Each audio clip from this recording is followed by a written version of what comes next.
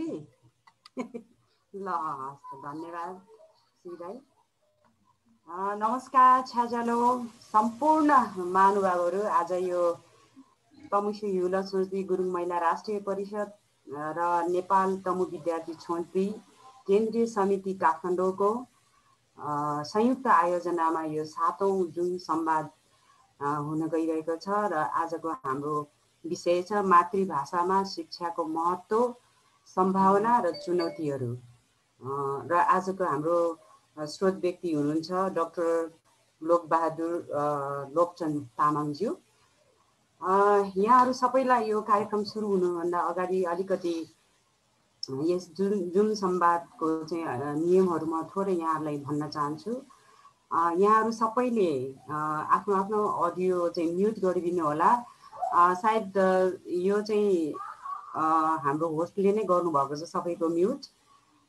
त्यसै गरी सबैजना चाहिँ यो हाम्रो यो कार्यक्रम 6 बजेदेखि 8 बजेसम्म हुनेछ र यहाँहरू सबैजना अनुशासित रूपमा सभ्य रूपमा बसिदिनु हुन, सुनिदिन कार्यक्रममा सहभागी भइदिनु हुन हार्दिक अनुरोध गर्दछु।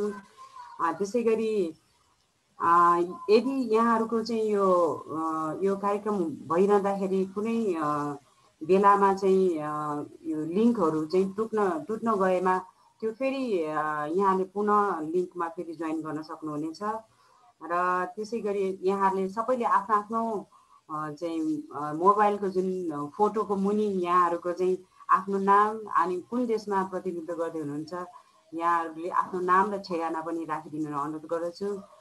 र यो हाम्रो आजको कार्यक्रम फेसबुकबाट प्रत्यक्ष प्रसारण भइरहेको छ। साथै विभिन्न तमु सङ्घ संस्थाका विभिन्न लाइभ फेसबुक पेजहरूबाट पनि यो लाइभ प्रसारण भइरहेको छ। जस्तै तमु युला छोच्दी, तमु स्टुडेन्ट नेपाल, आँधीखोला तमु समाज, तमुमयता, इच्छा कामना न्युज, छाजल न्युज, रोधी परिवार, शताब्दी न्युज जस्ता फेसबुक लाइभ पेजहरूबाट पनि यो प्रसारण भइरहेको छ। र हाम्रो यो आजको जुन संवादमा चाहिँ 100 जना मात्रै पार्टिसिपेन्ट्सहरू चाहिँ यहाँ आउन सक्नु हुने भएकोले बाँकी श्रोताहरूले चाहिँ व्यक्तित्वहरूले चाहिँ यो फेसबुक लाइभ पेजमा पनि यहाँले हेर्न र सुन्न सक्नुहुनेछ।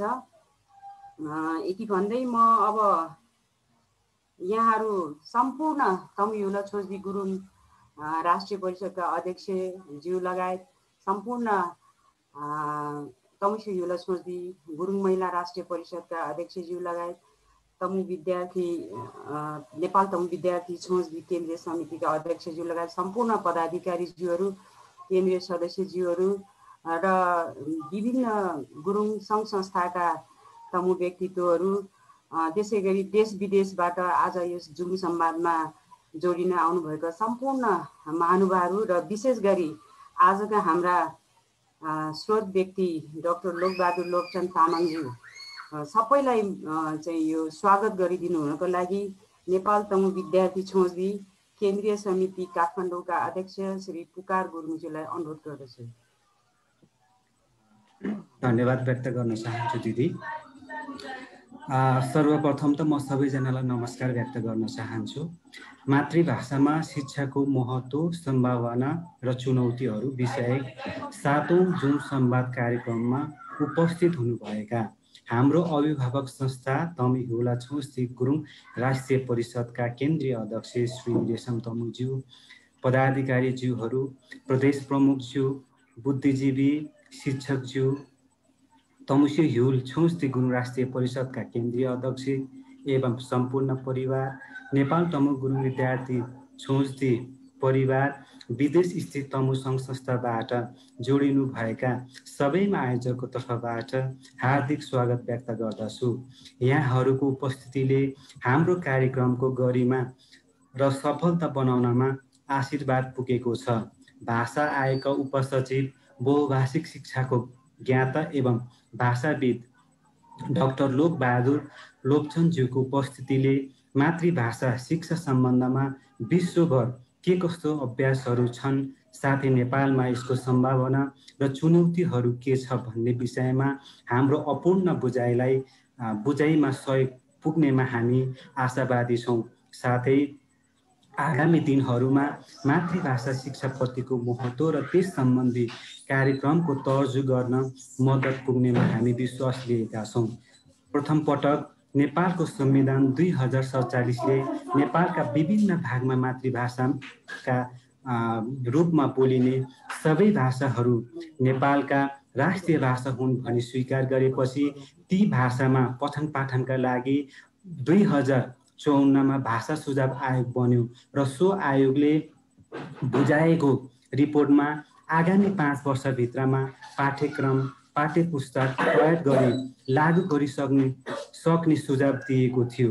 स्थानीय तहमा मातृभाषा मैथिला र नेवारी कामकाज पनि सुरु गरियो, तर सर्वोच्च अदालतले 2056 जेठ 18 गते त्यो कार्यमाथि रोक लगायो। आज 2077 सालसम्म जम्मा 24वटा मातृभाषाको पुस्तक छापिएका छन्। 23 वर्षमा 24वटा पुस्तक छापिने हो भने अरू मातृभाषाका पुस्तकहरू छाप्न कति वर्ष लाग्ला? त्यो अवस्थासम्म ती मातृभाषाहरूको भविष्य के होला? नेपालमा बोलिने 123 भाषामध्ये 9वटा मात्र भरोपेली परिवारका भाषा छन्। बाँकी भाषा तिब्बती, बर्मेली, द्रविड र एसियाली परिवारका छन्। अहिले फेरि नेकपाको सरकारले संस्कृत शिक्षा सरकारी विद्यालयमा पठन पाठन गराउने नीति लिएको छ।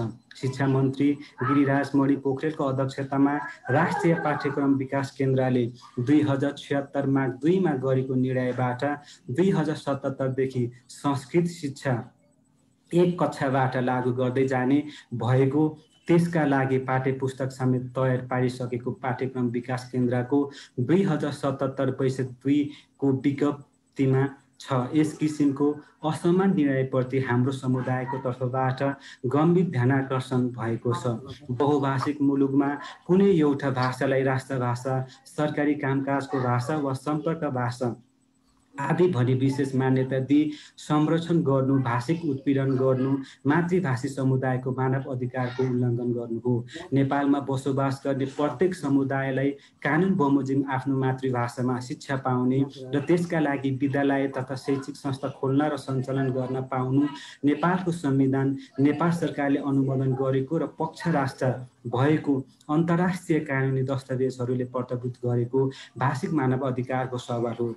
कुनै एउटा भाषा जुन सरकारले सदैवदेखि राज्यको ढुकुटी खर्चेर पनि जो मृत प्राय छ र वक्त सङ्ख्या पनि नगन्य छ, त्यस संस्कृत भाषालाई मात्र संरक्षण तथा प्रबन्धनमा राज्यका सम्पूर्ण स्रोत साधन प्रयोग गर्नु सङ्घीय लोकतान्त्रिक गणतन्त्र व्यवस्थाको धज्जी उडाउनु हो। तसर्थ संविधानमा आदिवासीको अधिकार सम्बन्धी अन्तर्राष्ट्रिय श्रम सङ्गठन महासन्धि नम्बर 169 र आदिवासीको अधिकार सम्बन्धी संयुक्त राष्ट्रसङ्घीय घोषणापत्र 2007, शिक्षा ऐन 2028 संशोधन 2075को निर्णय बमोजिम नेपालमा बोलिने सबै रैथाने भाषाहरूको पाठ्यक्रम पाठ्यपुस्तक तयार गर्न गराउन र पठन पाठनको व्यवस्था गर्न गराउन सम्पूर्ण सरोकार पक्ष र नेपाल सरकारलाई हाम्रो तर्फबाट विशेष आग्रह गर्दछौँ भन्दै फेरि पनि आजको यो 7औं जुन संवादमा जोडिनु हुने तपाईँ सम्पूर्ण महानुभावहरूलाई हार्दिक स्वागत गर्दै बिदा हुन चाहन्छु। धन्यवाद। ग्यासाजे जय तम।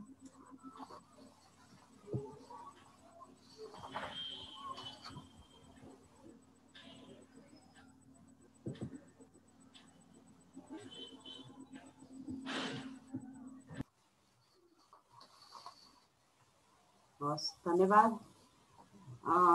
नेपाल तमु विद्यार्थी संसदका अध्यक्षज्यू, वास्तवमा हाम्रो गुरुङहरूको अथवा कुनै पनि जनजातिहरूको चाहिँ आफ्नो पहिचान भनेको चाहिँ एउटा भाषा पनि हो। हाम्रो आफ्नो वेशभूषा, हाम्रो संस्कृति हो भने एउटा भाषा पनि हो। त्यसले गर्दा भाषाको महत्त्व अति नै धेरै रहेको र हामी तमु समुदायमा चाहिँ हामी धेरै चाहिँ यो आफ्नो भाषाहरू बोल्छौँ र यसप्रति हामी गर्व पनि गर्दछौँ र हामीले सरकारलाई चाहिँ विभिन्न समयमा हाम्रो मातृभाषामा चाहिँ कक्षाहरू सञ्चालन गर्ने, बच्चाहरूले चाहिँ बालबालिकाहरूले चाहिँ अध्ययन गर्न सकिने व्यवस्था हुनुपर्छ भन्ने कुराहरू विभिन्न समयहरूमा उठेको र नेपालको सरकारले संविधानमा पनि उल्लेख गरेको कुराहरू यहाँहरूलाई अवगत नै छ र खासमा मातृभाषामा शिक्षा मातृभाषामा शिक्षा भन्नाले के हो भन्ने यो भनेको बालबालिकाले आफ्नो मातृभाषाको माध्यमबाट अध्ययन गर्न पाउने व्यवस्था हो जसमा नेपाली अङ्ग्रेजी बाहेक सबै विषय अध्ययन गर्न पाउने व्यवस्था भन्ने बुझिन्छ। त्यसै गरी अब यो घर परिवारमा बोलिने भाषालाई पनि भनिन्छ तथा समुदायमा बोलिने भाषालाई पनि भनिन्छ र मातृभाषा शिक्षा सम्बन्धी अन्तर्राष्ट्रिय प्रावधान र नेपालको प्रतिबद्धता विभिन्न समयमा रहेको छ। ILO 169 मा बाल अधिकारमा सम्बन्धी महासन्धि 1989 छ। त्यसै गरी शिक्षा ऐन 2028 मा पनि मातृभाषामा शिक्षा सम्बन्धी नेपालको व्यवस्था गरिएको छ। भने भाषाहरू चाहिँ अब हिमाल पहाड तराई गरेर तीनवटा चाहिँ क्षेत्रमा यो भाषाको आरम्भ गरिएको पनि पाइन्छ। सन् 2006 मा नेपाल सरकार र फिनल्यान्ड सरकारको बीच भएको सम्झौतामा र बहुभाषिक शैक्षिक कार्यक्रम सञ्चालन गरिएको पनि छ। र अब यसको अवस्था के कस्तो छ हैन, अब आजको हाम्रो स्रोत व्यक्ति हुनुहुन्छ, उहाँले यो सबै कुराहरू आज उहाँले अवश्य पनि हामीलाई बताउने हुनेछ। र म यो कार्यक्रम सुरु गर्नुभन्दा अगाडि म आजका स्रोत व्यक्ति डाक्टर लोक बहादुर लोपचान तामाङज्यूलाई उहाँको चाहिँ छोटो परिचय दिन चाहन्छु। उहाँ चाहिँ खानीखोला गाउँपालिका वडा नम्बर 2 काभ्रे पालनचोकमा चाहिँ उहाँको जन्म भएको थियो भने उहाँ हाल तिनचुली बौद्ध काठमाडौँमा बस्नुहुन्छ र पेसाले उहाँ हाल भाषा आयोगका उपसचिव हुनुहुन्छ, मातृभाषा शिक्षा प्रमुख हुनुहुन्छ र उहाँ विगत 11 वर्षदेखि चाहिँ शिक्षा प्रशासन सरकारी सेवामा चाहिँ हुनुहुन्छ र उहाँको शैक्षिक योग्यतामा उहाँले MA नेपालीमा गर्नुभएको छ। त्यसै गरी MA राजनीति शास्त्रमा, MPA त्रिविधमा गर्नुभएको छ 2य श्रेणीमा। त्यसै गरी BEd गर्नुभएको छ, LLB गर्नुभएको छ र PhD गर्नुभएको छ बहुभाषिक शिक्षामा। र उहाँका अनुभवहरू धेरै छन्। उहाँले स्कुलमा चाहिँ अध्यापन गर्ने विभिन्न निमावि लगायत प्रावि मावि विभिन्न स्कुलहरूमा नै उहाँले अध्यापन गर्नुभएको छ र उहाँले 2066 मा उपसचिवको रूपमा उपनिर्देशक भएर क्षेत्रीय शिक्षा निर्देशनालय छानोछिनीबाट आफ्नो यो निजामती सेवामा चाहिँ उहाँले आफ्नो कार्य थाल्नु भएको छ र हाल उहाँ भाषा आयोगमा हुनुहुन्छ। त्यसै गरी उहाँको संस्थागत आबद्धता पनि धेरै ठाउँमा छ उहाँको र लेखन सम्पादनमा चाहिँ उहाँले लेख्नु भएको छ धेरै स्मारिकाहरू, त्यसै गरी पुस्तकहरू लेख्नु भएको छ र विभिन्न नाटकहरू लेखन तथा मञ्चन पनि गर्नुभएको छ। अनि त्यसै गरी उहाँ विभिन्न पुरस्कार तथा छात्रवृत्तिबाट पनि पुरस्कृत हुनुभएको छ र उहाँको धेरै छ उहाँको चाहिँ परिचय यहाँले स्क्रिनमा पनि देखिरहनु भएको छ र आज हामीले त्यस्ता स्रोत व्यक्तिलाई पाएका छौँ र हामी धेरै धेरै खुसी छौँ। र यति भन्दै म हाम्रो डाक्टर लोक बहादुर लोपचन तामाङज्यू हजुरलाई चाहिँ आजको यस कार्यक्रममा चाहिँ 40 मिनटको समय दिनेछौँ र हजुरले 40 मिनटभित्रमा आफ्नो प्रस्तुति सकिसक्नुपर्ने हुनेछ र मैले यहाँको प्रस्तुति सक्नुभन्दा 3 मिनट अगाडि यहाँलाई मैले सङ्केत गर्नेछु। त्यस बेलामा यहाँले चाहिँ यो आफ्नो 3 मिनटभित्रमा चाहिँ बाँकी छुटपुट भएको कुराहरू पनि राखिदिनु हुन अनुरोध गर्दै यहाँ उपस्थित हुनुभएका सम्पूर्ण जुम संवादमा जोडिरहनुभएका सम्पूर्ण तमु बन्धुहरूलाई चाहिँ हाम्रो डाक्टर साहबले प्रस्तुत गर्नुभएको जुन प्रस्तुतिकरण छ त्यसमा आफ्ना जिज्ञासाहरू राखिदिन सक्नुहुनेछ। यहाँ च्याट बक्समा आफ्नो कुराहरू लेख्न सक्नुहुनेछ। हाम्रो धेरैजना चाहिँ पार्टिसिपेन्ट हुने भएको हुनाले हामी चाहिँ मौखिक रूपमा यो अन्तर्क्रिया गर्न सक्दैनौँ, तर यहाँले च्याट बक्समा चाहिँ आफ्नो कुराहरू राख्न सक्नुहुनेछ र हाम्रो डाक्टर लोक बहादुर लोपचान तामाङज्यूले चाहिँ आफ्नो उहाँहरूको जिज्ञासा मेटाउनु नै हुनेछ भन्ने आशा राख्दै डाक्टर साहबलाई मैले आफ्नो प्रस्तुति राखिदिन हार्दिक अनुरोध गर्छु। छ्याजलो नमस्कार। शोभाजीलाई पहिलो कुरा यहाँलाई नमस्कार। त्यस्तै विद्यार्थीका अध्यक्ष पुकार गुरुङज्यू, त्यस्तै प्रमुख युल सोझदी राष्ट्रिय परिषद रेशम गुरुङज्यू, अनि त्यस्तै नेपाल तमु हुल सोझदी गुरुङ महिला राष्ट्रिय परिषदको अध्यक्ष लगायत सम्पूर्ण विश्वभरि विश्वका विभिन्न भूगोलमा रहनुभएका गुरुङ दाजुभाइहरू, विज्ञ महानुभावहरू, सर्वप्रथम त मलाई अवसर दिनुभयो त्यसका निम्ति म यहाँहरूप्रति धेरै आभार नमन भन्न चाहन्छु। यो यसरी आफ्नो विचारहरू राख्ने जुन तपाईँहरू माझमा भेटघाट हुने अवसर दिनुभयो, अत्यन्तै खुसी पनि लाग्यो। तपाईँहरूको सुरु जुन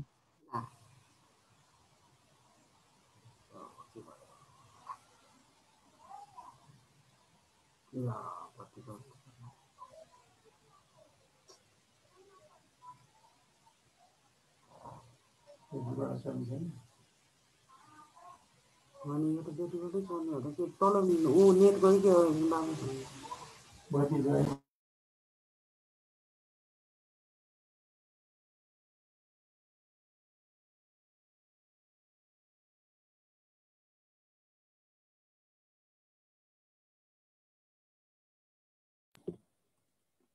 एकछिन त्यो प्राविधिक उले होला है हजुर, एकछिन भइहाल्छ।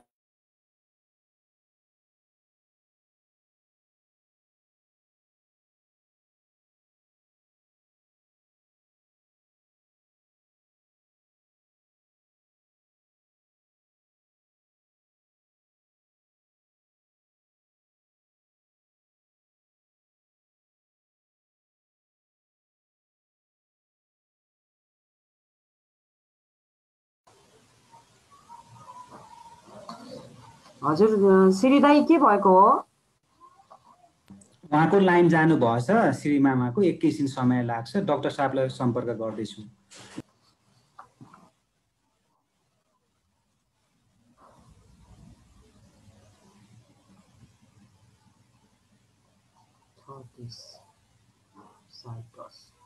लाइनले गर्दाखेरिमा समस्या भयो, एकैछिन है।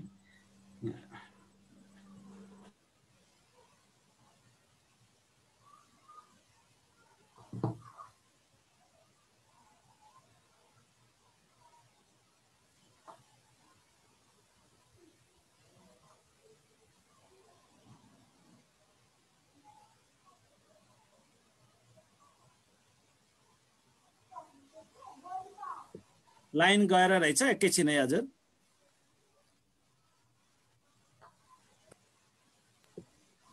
उहाँको प्रेजेन्टेसन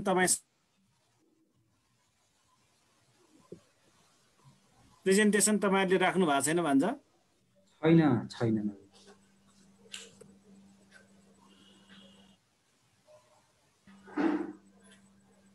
म्युट छ मामा, तपाईँको म्युट। एकैछिन लाइन आएपछि आइहाल्नुहुन्छ, उहाँ जोइन भइहाल्नुहुन्छ। केही ह्यान्डल गर्नुहोस् न अहिलेलाई, केही तपाईँहरूको यही भाषा सम्बन्धी केही जानकारीहरू दिँदै राख्नुहोस् न। भाषा सम्बन्धीको चाहिँ एउटा देखाउनु पर्यो, त्यसो भने एकैछिन।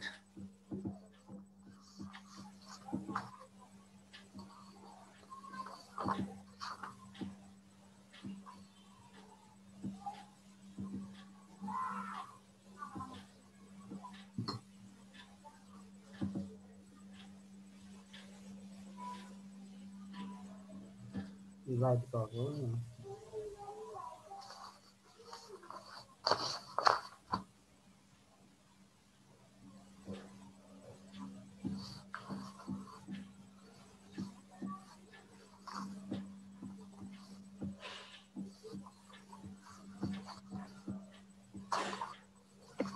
स्क्रिनमा देख्नु भएको छ होला नि तपाईँहरूले पृष्ठभूमि, होइन? यो कुराहरू चाहिँ म देखाउन चाहन्छु। यसमा चाहिँ तपाईँहरूले आफैले पढ्न पनि सक्नुहुन्छ। यो कुराहरू स्लाइडिङ रूपमा चाहिँ म देखाउँछु, तपाईँहरूले आफै बुझ्नुहुन्छ होला। हैन, प्रेजेन्ट गर्नुहोस् भन्छ। हजुर भन्नुहोस् न। यो पृष्ठभूमिको विषयमा चाहिँ म पढेर वाचन गरेर सुनाउन चाहन्छु। विश्वको लगभग 67,000 भाषाहरूमध्ये 96% भाषा विश्वको 3% जनसङ्ख्याले मात्र बोल्छन्। विश्वका आदिवासीहरूले 4,000 को हाराहारीमा भाषाहरू बोल्दछन्। अबको लगभग 1 शताब्दीपछि अहिले बोलिने भाषाहरूमध्ये आधा भाषा लोप हुनेछ। म्याक होर्टरले अहिले बोलिने 6000 भाषाहरूमध्ये 1 शताब्दी पश्चात 600 भाषा मात्र जीवित हुनेछ भनेर दाबी गरेका छन्। लोप हुने भाषाहरूमध्ये ठूलो सङ्ख्यामा आदिवासीका भाषाहरू छन्। अहिले पनि हरेक 2 हप्तामा एउटा आदिवासीको भाषा लोप भइरहेको छ।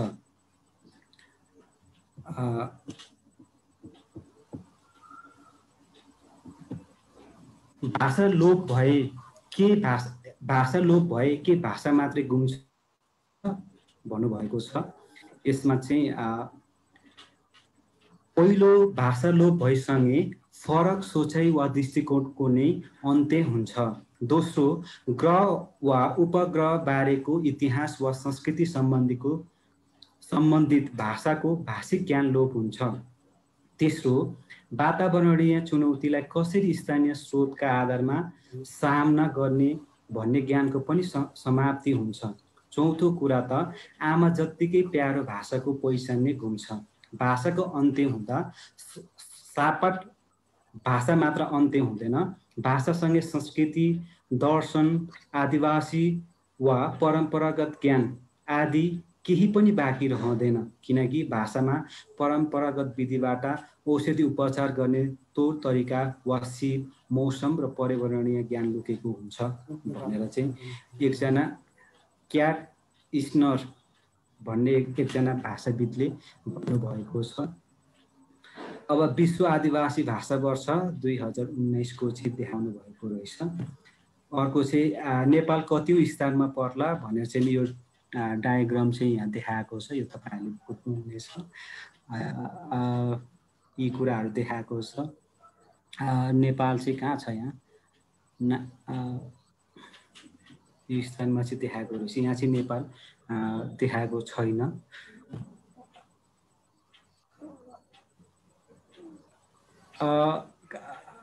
डेमोक्रेटिक रिपब्लिक कङ्गोमा चाहिँ 212 वटा भाषीहरू रहेछन्। फिलिपिन्समा 193 जना रहेछन्। क्यानाडामा 174 जना, मलेसियामा 146 जना, रसियन फेडरेसनमा 140, त्यस पछाडि तान्जानियामा 126, नेपालमा चाहिँ 123 भनेको 18औं नम्बरमा चाहिँ नेपाल पर्दो रहेछ।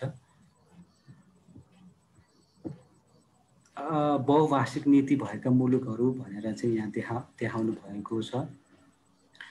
बुरुन्डीमा चाहिँ किरुन्डी भन्ने नेसनल एन्ड अफिसियल भाषा रहेछ। इङ्ग्लिस एन्ड फ्रेन्च पनि अफिसियल रहेछ त्यहाँ चाहिँ। रुवान्डामा इङ्ग्लिस, फ्रेन्च, सेवाली अनि किन्वारवान्डा को अफिसियल भनेर चाहिँ किन्वारवान्डा भनेर भन्दो रहेछ। लिबियामा अराबिक भनेर चाहिँ यो खालको तपाईहरुले बुझ्न सक्नुहुन्छ यसरी। अनि तालिका नम्बर 2 मा चाहिँ एक भाषा अनेक देश भनेर चाहिँ देखाउनु भएको रहेछ। यी कुराहरु पनि तपाईले स्क्रिनमा देख्न सक्नुहुन्छ। शोभा दिदी, हजुर सुनिरहेछु। तपाईले मोडरेट गर्नु न, म चाहिँ स्लाइडिङ गर्दिन्छु।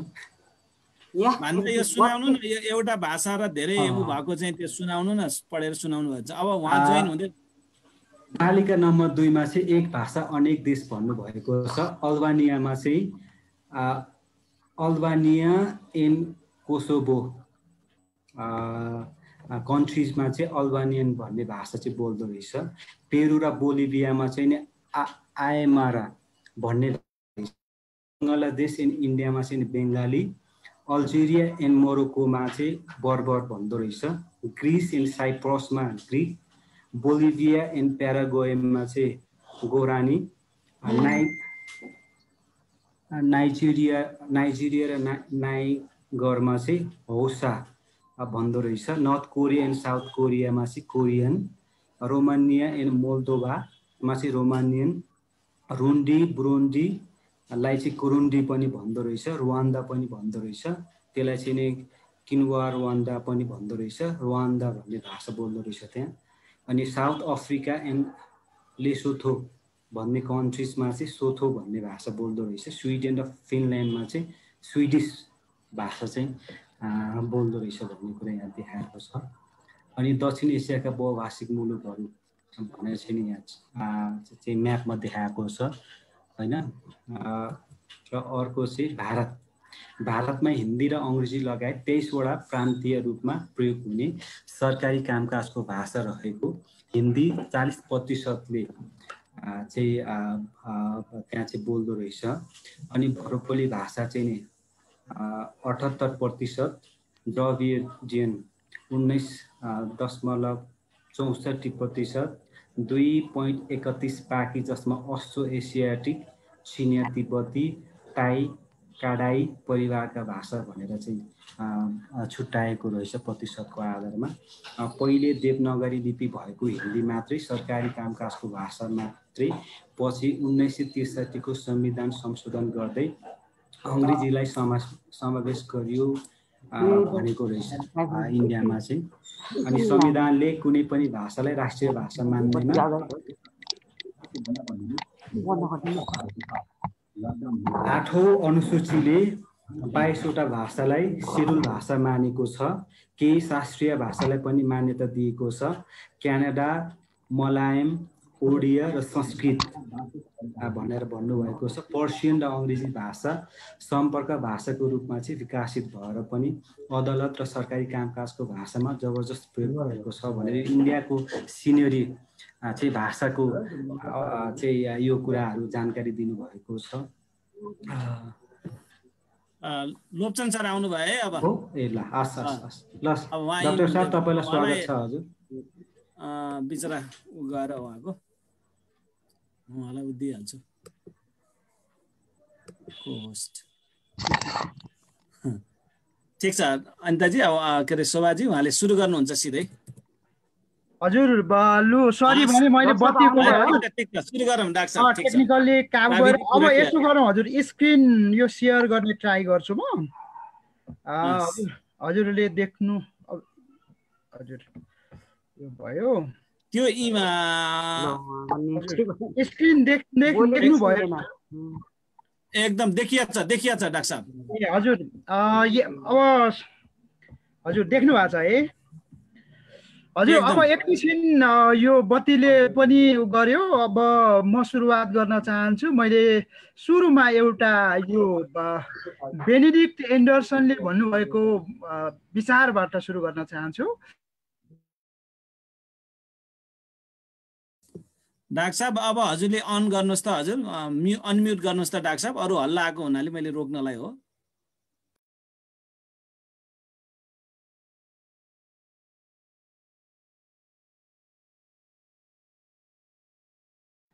अहिले सुन्नु भएको छ? हेलो ठिक छ डाक्टर साहब ठिक छ। मैले सुरु गरेँ। यो सुरु एउटा विद्वानको भनाइबाट मानिसलाई जोड्छ भने भाषाले जोड्छ न कि रगतले। यो बेनेडिक्ट एन्डरसन भन्ने एकजना विद्वानले इमेजिन कम्युनिटी वा कल्पित समाज भनेर एउटा समाजको कल्पना गर्नुभएको छ। त्यही कल्पनाको क्रममा उहाँले वास्तवमै मानिसहरूलाई भाषाले जोड्छ भन्ने कुरा छ। यतिखेर हामी भाषाले जोडिरहेका छौँ। विश्वभरि भूगोलको कुना कुनादेखि गुरुङ मनले जोडेका छौँ, भावनाले जोडिरहेको छ र म पनि त्यही भाषाले यहाँहरू माझमा जोडिरहेको छु। त्यसकारण बेनेडिक्ट एन्डरसनले भने जस्तै रगतभन्दा पनि भाषा चाहिँ त्यति त्यो गाढा र कल्पित नाता रहेछ जसले गर्दा गुरुङ भाषीहरू विश्वभरि एकै ठाउँमा छौँ भन्ने कुरा त त्यो भाषिक भावनाले जोड्या हो नि। कति धेरै सेन्टिमेन्ट रहेछ र त्यसमा कति ऊर्जा र तागत रहेछ भन्ने कुरा पनि हो भन्ने मलाई लाग्छ। म यहाँलाई छ्याजोलो भन्न चाहन्छु, त्यस्तै फ्याफुल्ला भन्न चाहन्छु, नमस्कार भन्न चाहन्छु। हामी बहुभाषिक मुलुकमा छौँ, बहुभाषिक दुनियाँमा छौँ। त्यसैले एकल भाषाको दुनियाँ अन्त भयो र बहुभाषिकताको हामी यतिखेर छलफल गरिरहेका छौँ। र म आजको प्रसङ्गलाई अब विषयवस्तुतिर लाग्न चाहन्छु। यहाँ आज हाम्रो छलफलको मुख्य विषय मातृभाषा शिक्षा, महत्त्व, सम्भावना र चुनौती छ। भाषा आएको त्यो मातृभाषा शिक्षा शाखामा बसिराख्दाखेरि देश विदेशका थुप्रै व्यक्तित्वहरूसँग भेट गर्ने अवसर मिल्यो। देशका कक्षा कोठाहरूमा देशका भाषिक समुदायहरूसँग भलाकुसारी गर्ने, साक्षात गर्ने अवसर मिल्यो र भाषा कहाँ छ, हाम्रो भाषाको स्थिति के छ, त्योसँग पनि आफूलाई अनुभूत गर्ने अवसर मिल्यो। त्यो अनुभूतिहरूलाई आज म यहाँले भने जस्तै सेयर गर्न चाहन्छु। कति सेयर गर्न सक्छु हामी छलफल गरौँ पनि कुरा गरौँला। म यो एउटा बिबिसीको अलिकति डिस्टर्ब भयो। यो एउटा तस्बिर यहाँले एउटा स्कुलको देख्न सक्नुहुन्छ, भीमसेन स्थान आधारभूत विद्यालय ठुलो भारको रसुवा।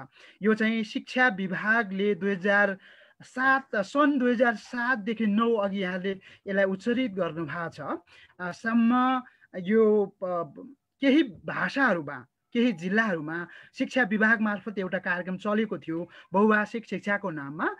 त्यो कार्यक्रमको पिरियडमा यो भीमसेन स्थान आधारभूत स्कुलमा चाहिँ तामाङ भाषामा, जसरी अरू जिल्लाहरूमा मगर मैथिली हुँदै 8 राईसम्म 8 पहरिया राईसम्म पनि भाषामा पनि पढाउने प्रयास भएको थियो। त्यही क्रममा यहाँ तपाईँ बिबिसी साझा सवालले एउटा कुरा गरेको छ, कुरा कति काम कति। यो अत्यन्त साङ्केतिक शीर्षक छ र मलाई घत पनि लाग्यो। वास्तवमा मातृभाषा शिक्षामा के कसो भइरहेको छ आज हामी हामी मनमा त्यो जिज्ञासा छ। त्यो जिज्ञासासँगै म यहाँ देखिरहेको छु भीमसेन स्थानका बच्चाहरू, त्यहाँ रामसुन्दर यादव सर हुनुहुन्छ, मसिना बच्चाहरू जसले घरमा तामाङ मात्रै सिक्छन्, त्यो समुदायमा तामाङ मात्रै बोलिन्छ। ती बच्चाहरूले नेपाली भनेको कहिले पनि सुने आउँदैन र स्कुल आउँदा पनि बुझ्दैनन्। त्यहाँ पिटी खेलाइरहेको छ, शारीरिक व्यायाम गरिरहेको छ, बच्चाहरूले बुझिरहेको छैन नेपालीमा भनेको।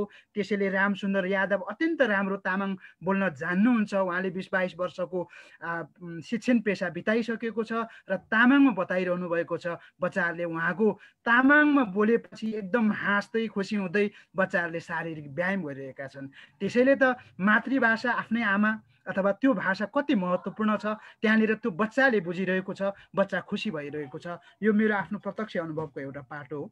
म यहाँलाई फेरि 5 थरको एउटा महाकवि देवकोटा आधारभूत स्कुलमा लान चाहन्छु। लमजुङको म शारदा आबिमा आधारभूत स्कुलको कक्षा कोठामा पनि बसेको छु। त्यो लमजुङको शारदा मावि कोलासोथर गाउँपालिकाको केन्द्रमा एउटा स्कुल छ। यो 5 थरको फिदिम बजारभन्दा अलि पर यो स्कुल छ। दुईटै स्कुलमा एउटै कुरा पाएको छु। के कुरा पाउनु हो भन्नु होला। यी बच्चाहरूलाई हामीले सोध्यौँ, लमजुङमा त्यो कोलासोथारमा कक्षा 1 को बच्चालाई हामीले सोध्यौँ, यो 5 थरको महाकवि देवकोटाको स्कुलका बच्चाहरूलाई हामीले सोध्यौँ, तिमीहरू नानीहरू तपाईँहरूलाई आफ्नो लिम्बू भाषा बोल्न आउँछ? यति धेरै बच्चाहरू छन्, 1-2 जनाले मात्रै हामीलाई आउँछ भने, धेरैले हामीलाई लिम्बू आउँदैन भने किन आएन त बच्चाहरूले?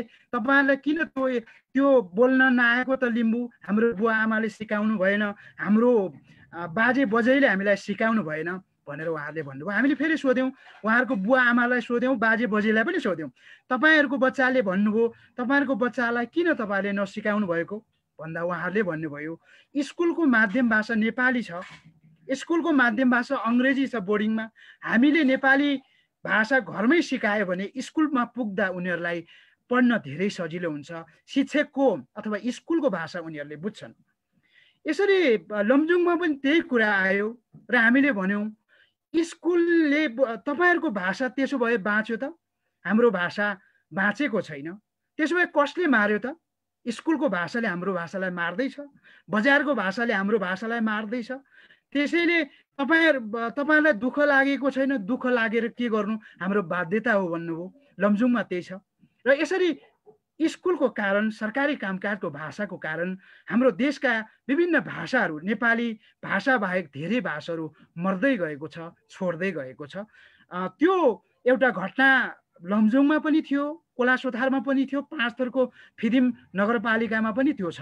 र यसरी भाषा स्कुलहरूमा आफ्नो मातृभाषा नबोलिदिँदा, सरकारी अड्डाहरूमा आफ्नो भाषा मातृभाषालाई स्थान नदिँदा हाम्रो भाषा हाम्रो घरमै विस्थापित भइरहेको छ। त्यो गुरुङ परिवारमा होला, त्यो तामाङ समुदायमा होला, अहिले हामी तथ्याङ्कमा हेर्नेछौँ केही कुराहरू।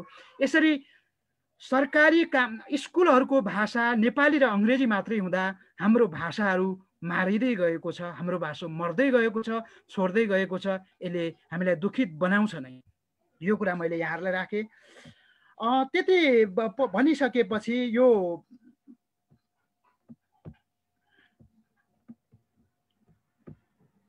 अब मातृभाषा भनेको के हो त अघि शोभाजी र हाम्रो पुकारजीहरूले बताइसक्नु भएछ। यहाँ भनेको छ मलाई यो प्राध्यापक विष्णु राईले हिजो मात्रै एउटा कार्यक्रम भन्नुभएको थियो, पहिलो त आफ्नै आमालाई माया गर्नुपर्छ, त्यसपछि दाइ आमाको कुरा हुनसक्छ, अरू हुनसक्छ। हो, मातृभाषा आफ्नै आमा जस्तै हो। मातृभाषा त्यस्तो भाषा हो जो जीवनमा पहिलोचोटि उसले सिकेको हुन्छ, जानेको हुन्छ, त्यसैमा बोलेको हुन्छ, त्यसैमा खुलेको हुन्छ, त्यसैमा रमाएको हुन्छ। गुरुङ समुदायले गुरुङ भाषा पहिलोचोटि पाउँछ, तामाङ समुदायले पहिलोचोटि तामाङ भाषा सिक्छ भने उसको त्यो पहिलो मातृभाषा हो।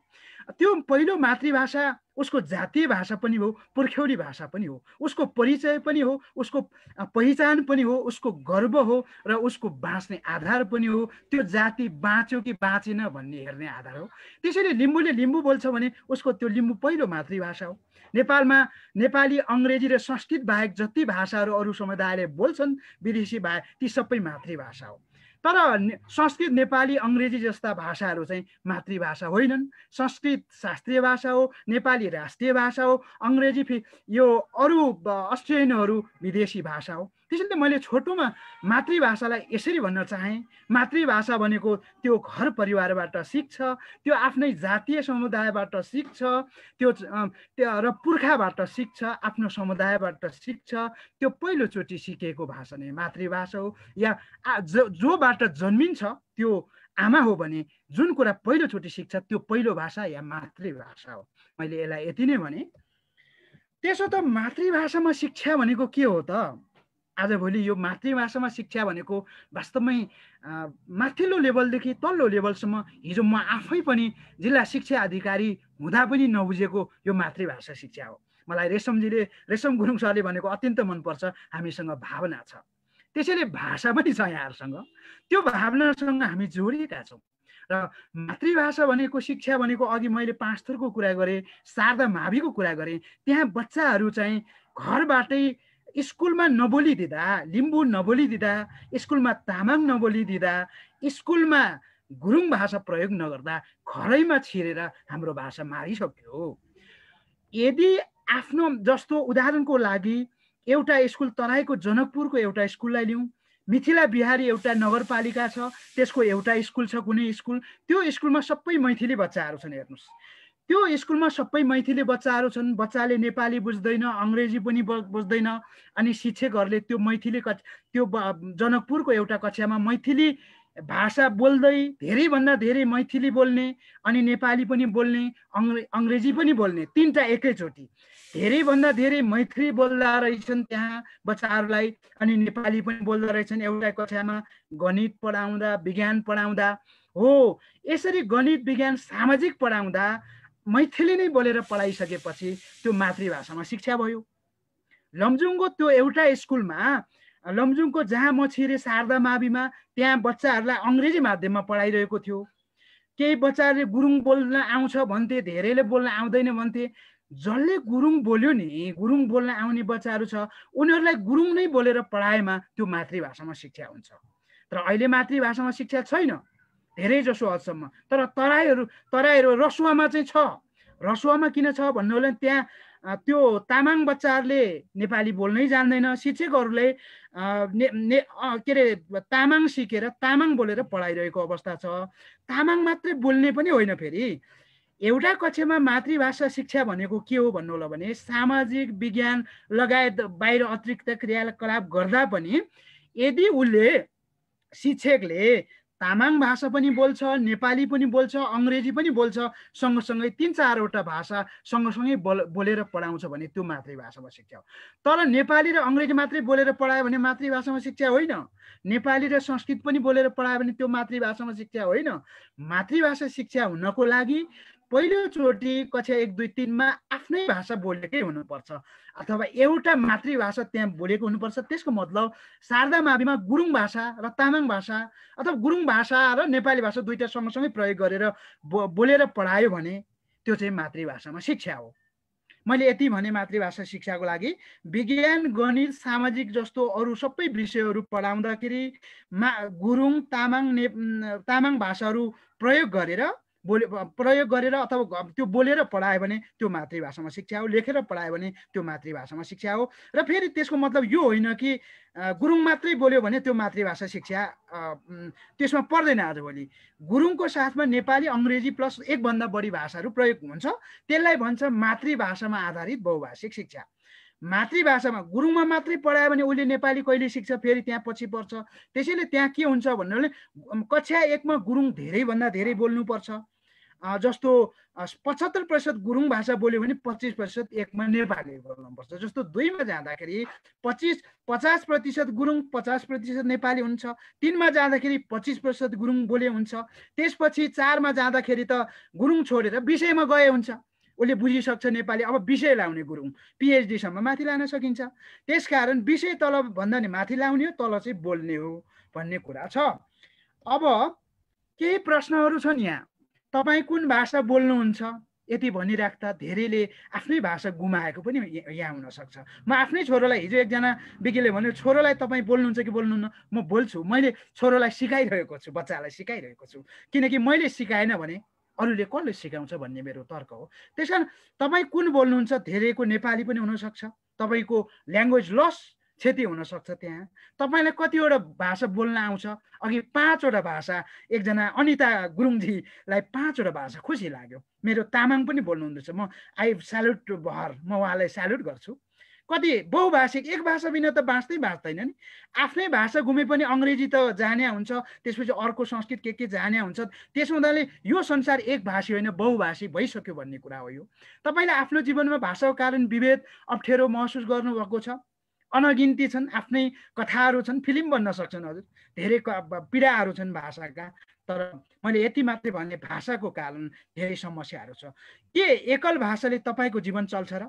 पक्कै पनि एकल भाषाले जीवन होइन, यो समाज दुनियाँ के चल्ने भइहाल्छ। तर एकल भाषाको मातृभाषा छोड्यो भने त्यसले विश्वलाई चाहिँ भाषाविहीन संसारतिर लान्छ। त्यसकारण पनि बहुभाषिकता सँगसँगै, बहुभाषिकताको मतलब मातृभाषा बाँच्नुपर्छ भन्ने हो। यहाँ शिक्षाका थुप्रै प्रश्नहरू छन्। मैले यहाँ शिक्षाका थुप्रै प्रश्नहरू छन्, सरसर्ती लान्छु। अब यहाँ धेरै भ्रमहरू छन्। सबैभन्दा अहिले भ्रम चाहिँ के हुन्छ भन्दा मातृभाषामा शिक्षा सम्भव छ र? राज्यका ठुलो निकाय, माथिल्लो निकायदेखि तलसम्म सबैको मनमा, सबैको मन मस्तिष्कमा एउटै कुरा छ, यो मातृभाषामा शिक्षा काहीँ सम्भव छ त? मैले भन्ने गर्छु मातृभाषा बिना शिक्षा सम्भव छ र? मातृभाषा बिना मान्छेको जाति समुदाय बाँच्छ र यो संसार विविधतामूलक मोजाइक इन्द्रेणी रङ भर्न सक्छ र? पक्कै सक्दैन। त्यसैले मातृभाषामा शिक्षा सम्भव छ, तर कसरी, कसलाई? मातृभाषामा शिक्षा प्रत्येक बच्चालाई, प्रत्येक जनतालाई, जसले राज्यको भाषा, राज्यले जनताको भाषा बोल्नुपर्छ, विद्यार्थीको भाषा बोल्नुपर्छ। तर हामीसँग उल्टो छ, विद्यार्थीले जनताले राज्यको भाषा बोल्नुपर्छ। त्यही हिजोको इतिहासहरूले हामीलाई भनिसकेको छ। हामीलाई राज्यले, जब विदेशहरूमा जनताको भाषा राज्यले बोल्छ, त्यही हो राज्यले प्रत्येक विद्यार्थीलाई, प्रत्येक जनतालाई, त्यसकारण सरकारी कामकाजको भाषा मातृभाषा भनेको हो। प्रत्येक विद्यार्थीको लागि मातृभाषामा शिक्षामा दिनुपर्छ। किन त? किनकि जनताले राज्यको भाषा सिक्ने होइन, राज्यले जनताको भाषा सिक्ने। त्यसैले कोरिया आइएल्स गरेर अमेरिकाहरू, अस्ट्रेलियाहरू जाने गर्छन्। हामी कहाँ ठिक उल्टो छ। त्यो अब हाम्रो त्यस्तै सुल्ट्याउनु पर्छ लोकतन्त्रको परिपूर्णताको लागि, प्रतिफलको लागि। कसरी? बहुभाषिक मोडलहरू छन् हामीसँग। एक भाषिक भन्दा नि बहुभाषिक मोडलहरू छन्। मैले त्यो भनिनँ। मातृभाषा माध्यमकी विषय अहिलेसम्म जम्मी धेरै मान्छेले बुझेको चाहिँ मातृभाषा शिक्षा भनेको एउटा विषय गुरुङ पढाउनु हो, एउटा विषय तामाङ पढाउनु हो, एउटा विषय लिम्बू पढाउनु हो। त्यो त मातृभाषा माध्यमको शिक्षा नभएर विषय हो हजुरको। त्यो विषय के भनेको भने नेपाली भाषा विषय भने जस्तो गुरुङ भाषा विषय हो। त्यो गुरुङ, त्यसमा पनि केही कुराहरू हामीले छलफल गर्नुपर्ने छ। माध्यम र विषयमा के फरक छ? धेरै फरक छ। विषय पढ्दाखेरि त्यसले भाषा बाँच्दैन। केही भाषाको सुनाइ बोलाइ, ल्याङ्ग्वेज स्पिकिङको जुन सिप र सामर्थ्य सिक्ने हो। माध्यमले के गर्छ? यो संसारको ज्ञान गुणका कुराहरू एउटा व्यक्तिलाई दिने एउटा माध्यम बन्छ, त्यो पुल बन्छ। मातृभाषामा शिक्षण गरेमा पछि पर्ने हो कि पछि पर्दैन, अगाडि हुन्छ। मैले छिटो भन्छु अलि। मातृभाषामा शिक्षा हो कि बहुभाषिक शिक्षा? बहुभाषिक शिक्षा हो। अहिले धेरै डराउँछन्। तिमालमा गयो भने जम्मै तामाङ छन्, अब तामाङमा पढायो भने सखा पार्यो, अब हामीलाई सिद्ध्यायो। तामाङ उसै त नेपाली बोल्न जान्दैन, बोर्डिङमा इङ्ग्लिस जस्तो तामाङ टु तामाङ पढाएपछि सिद्ध्यायो भन्ने हुन्छ। त्यसो होइन मातृभाषा शिक्षा भनेको। तामाङमा मात्रै पढाउने होइन, तामाङ धेरै पढाउने त बोल्ने तल, अनि नेपाली पनि बोल्यो, अङ्ग्रेजी पनि बोल्ने हो, बहुभाषिक हुने हो। त्यसकारण यो भ्रममा हामी छौँ। एकल भाषिक माध्यम मैले भनिसकेँ। अङ्ग्रेजी माध्यम भाषा बिनाको शिक्षा कमर्सल हो र यो अत्यन्त गम्भीर कुरा हो। अङ्ग्रेजीले दुनियाँमा राम्रो भएको हो भन्ने नेपालको गलत बुझाइ छ। तर हेर्नुहोस्, चाइनिज वैज्ञानिकलाई, चाइनिज विद्वानलाई अङ्ग्रेजी आउँदैन, विश्व हल्लाकै छ। जापानिज डक्टरलाई अङ्ग्रेजी आउँदैन, कोरियन वैज्ञानिकलाई अङ्ग्रेजी आउँदैन, तर विश्वमा ऊ चाहिँ नोबेल पुरस्कार विजेता भइरहेको। के अङ्ग्रेजीले हो र गुणस्तरीय शिक्षा?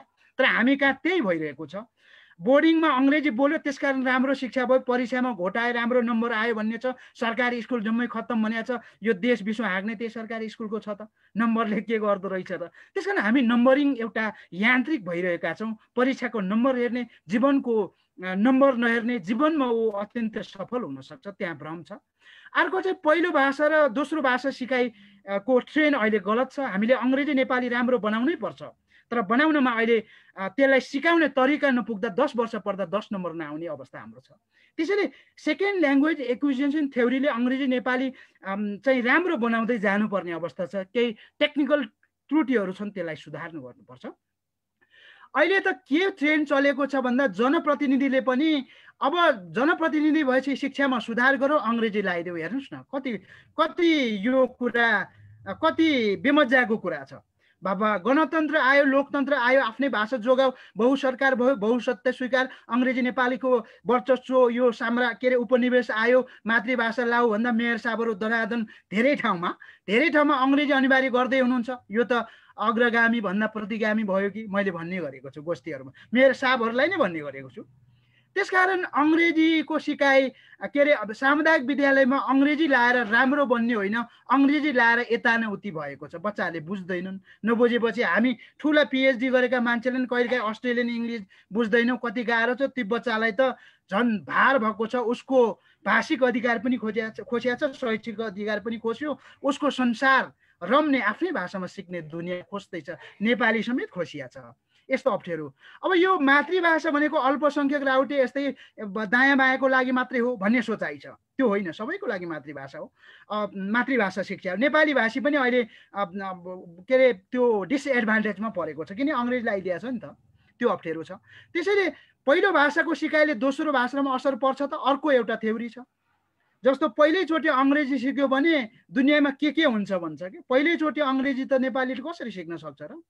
त्यसकारण अहिले यता नै उति पहिल्यैचोटि तामाङ सिक्यो, पहिल्यैचोटि गुरुङ सिक्यो भने नेपालीमा राम्रो हुनसक्छ। किनकि त्यो जस्तो तपाईँ हामीले अङ्ग्रेजी सिकेको त नेपाली माध्यममा भनेर सिएटी क्याटमा नै बिरालो भन्दै सिकेको हो नि त।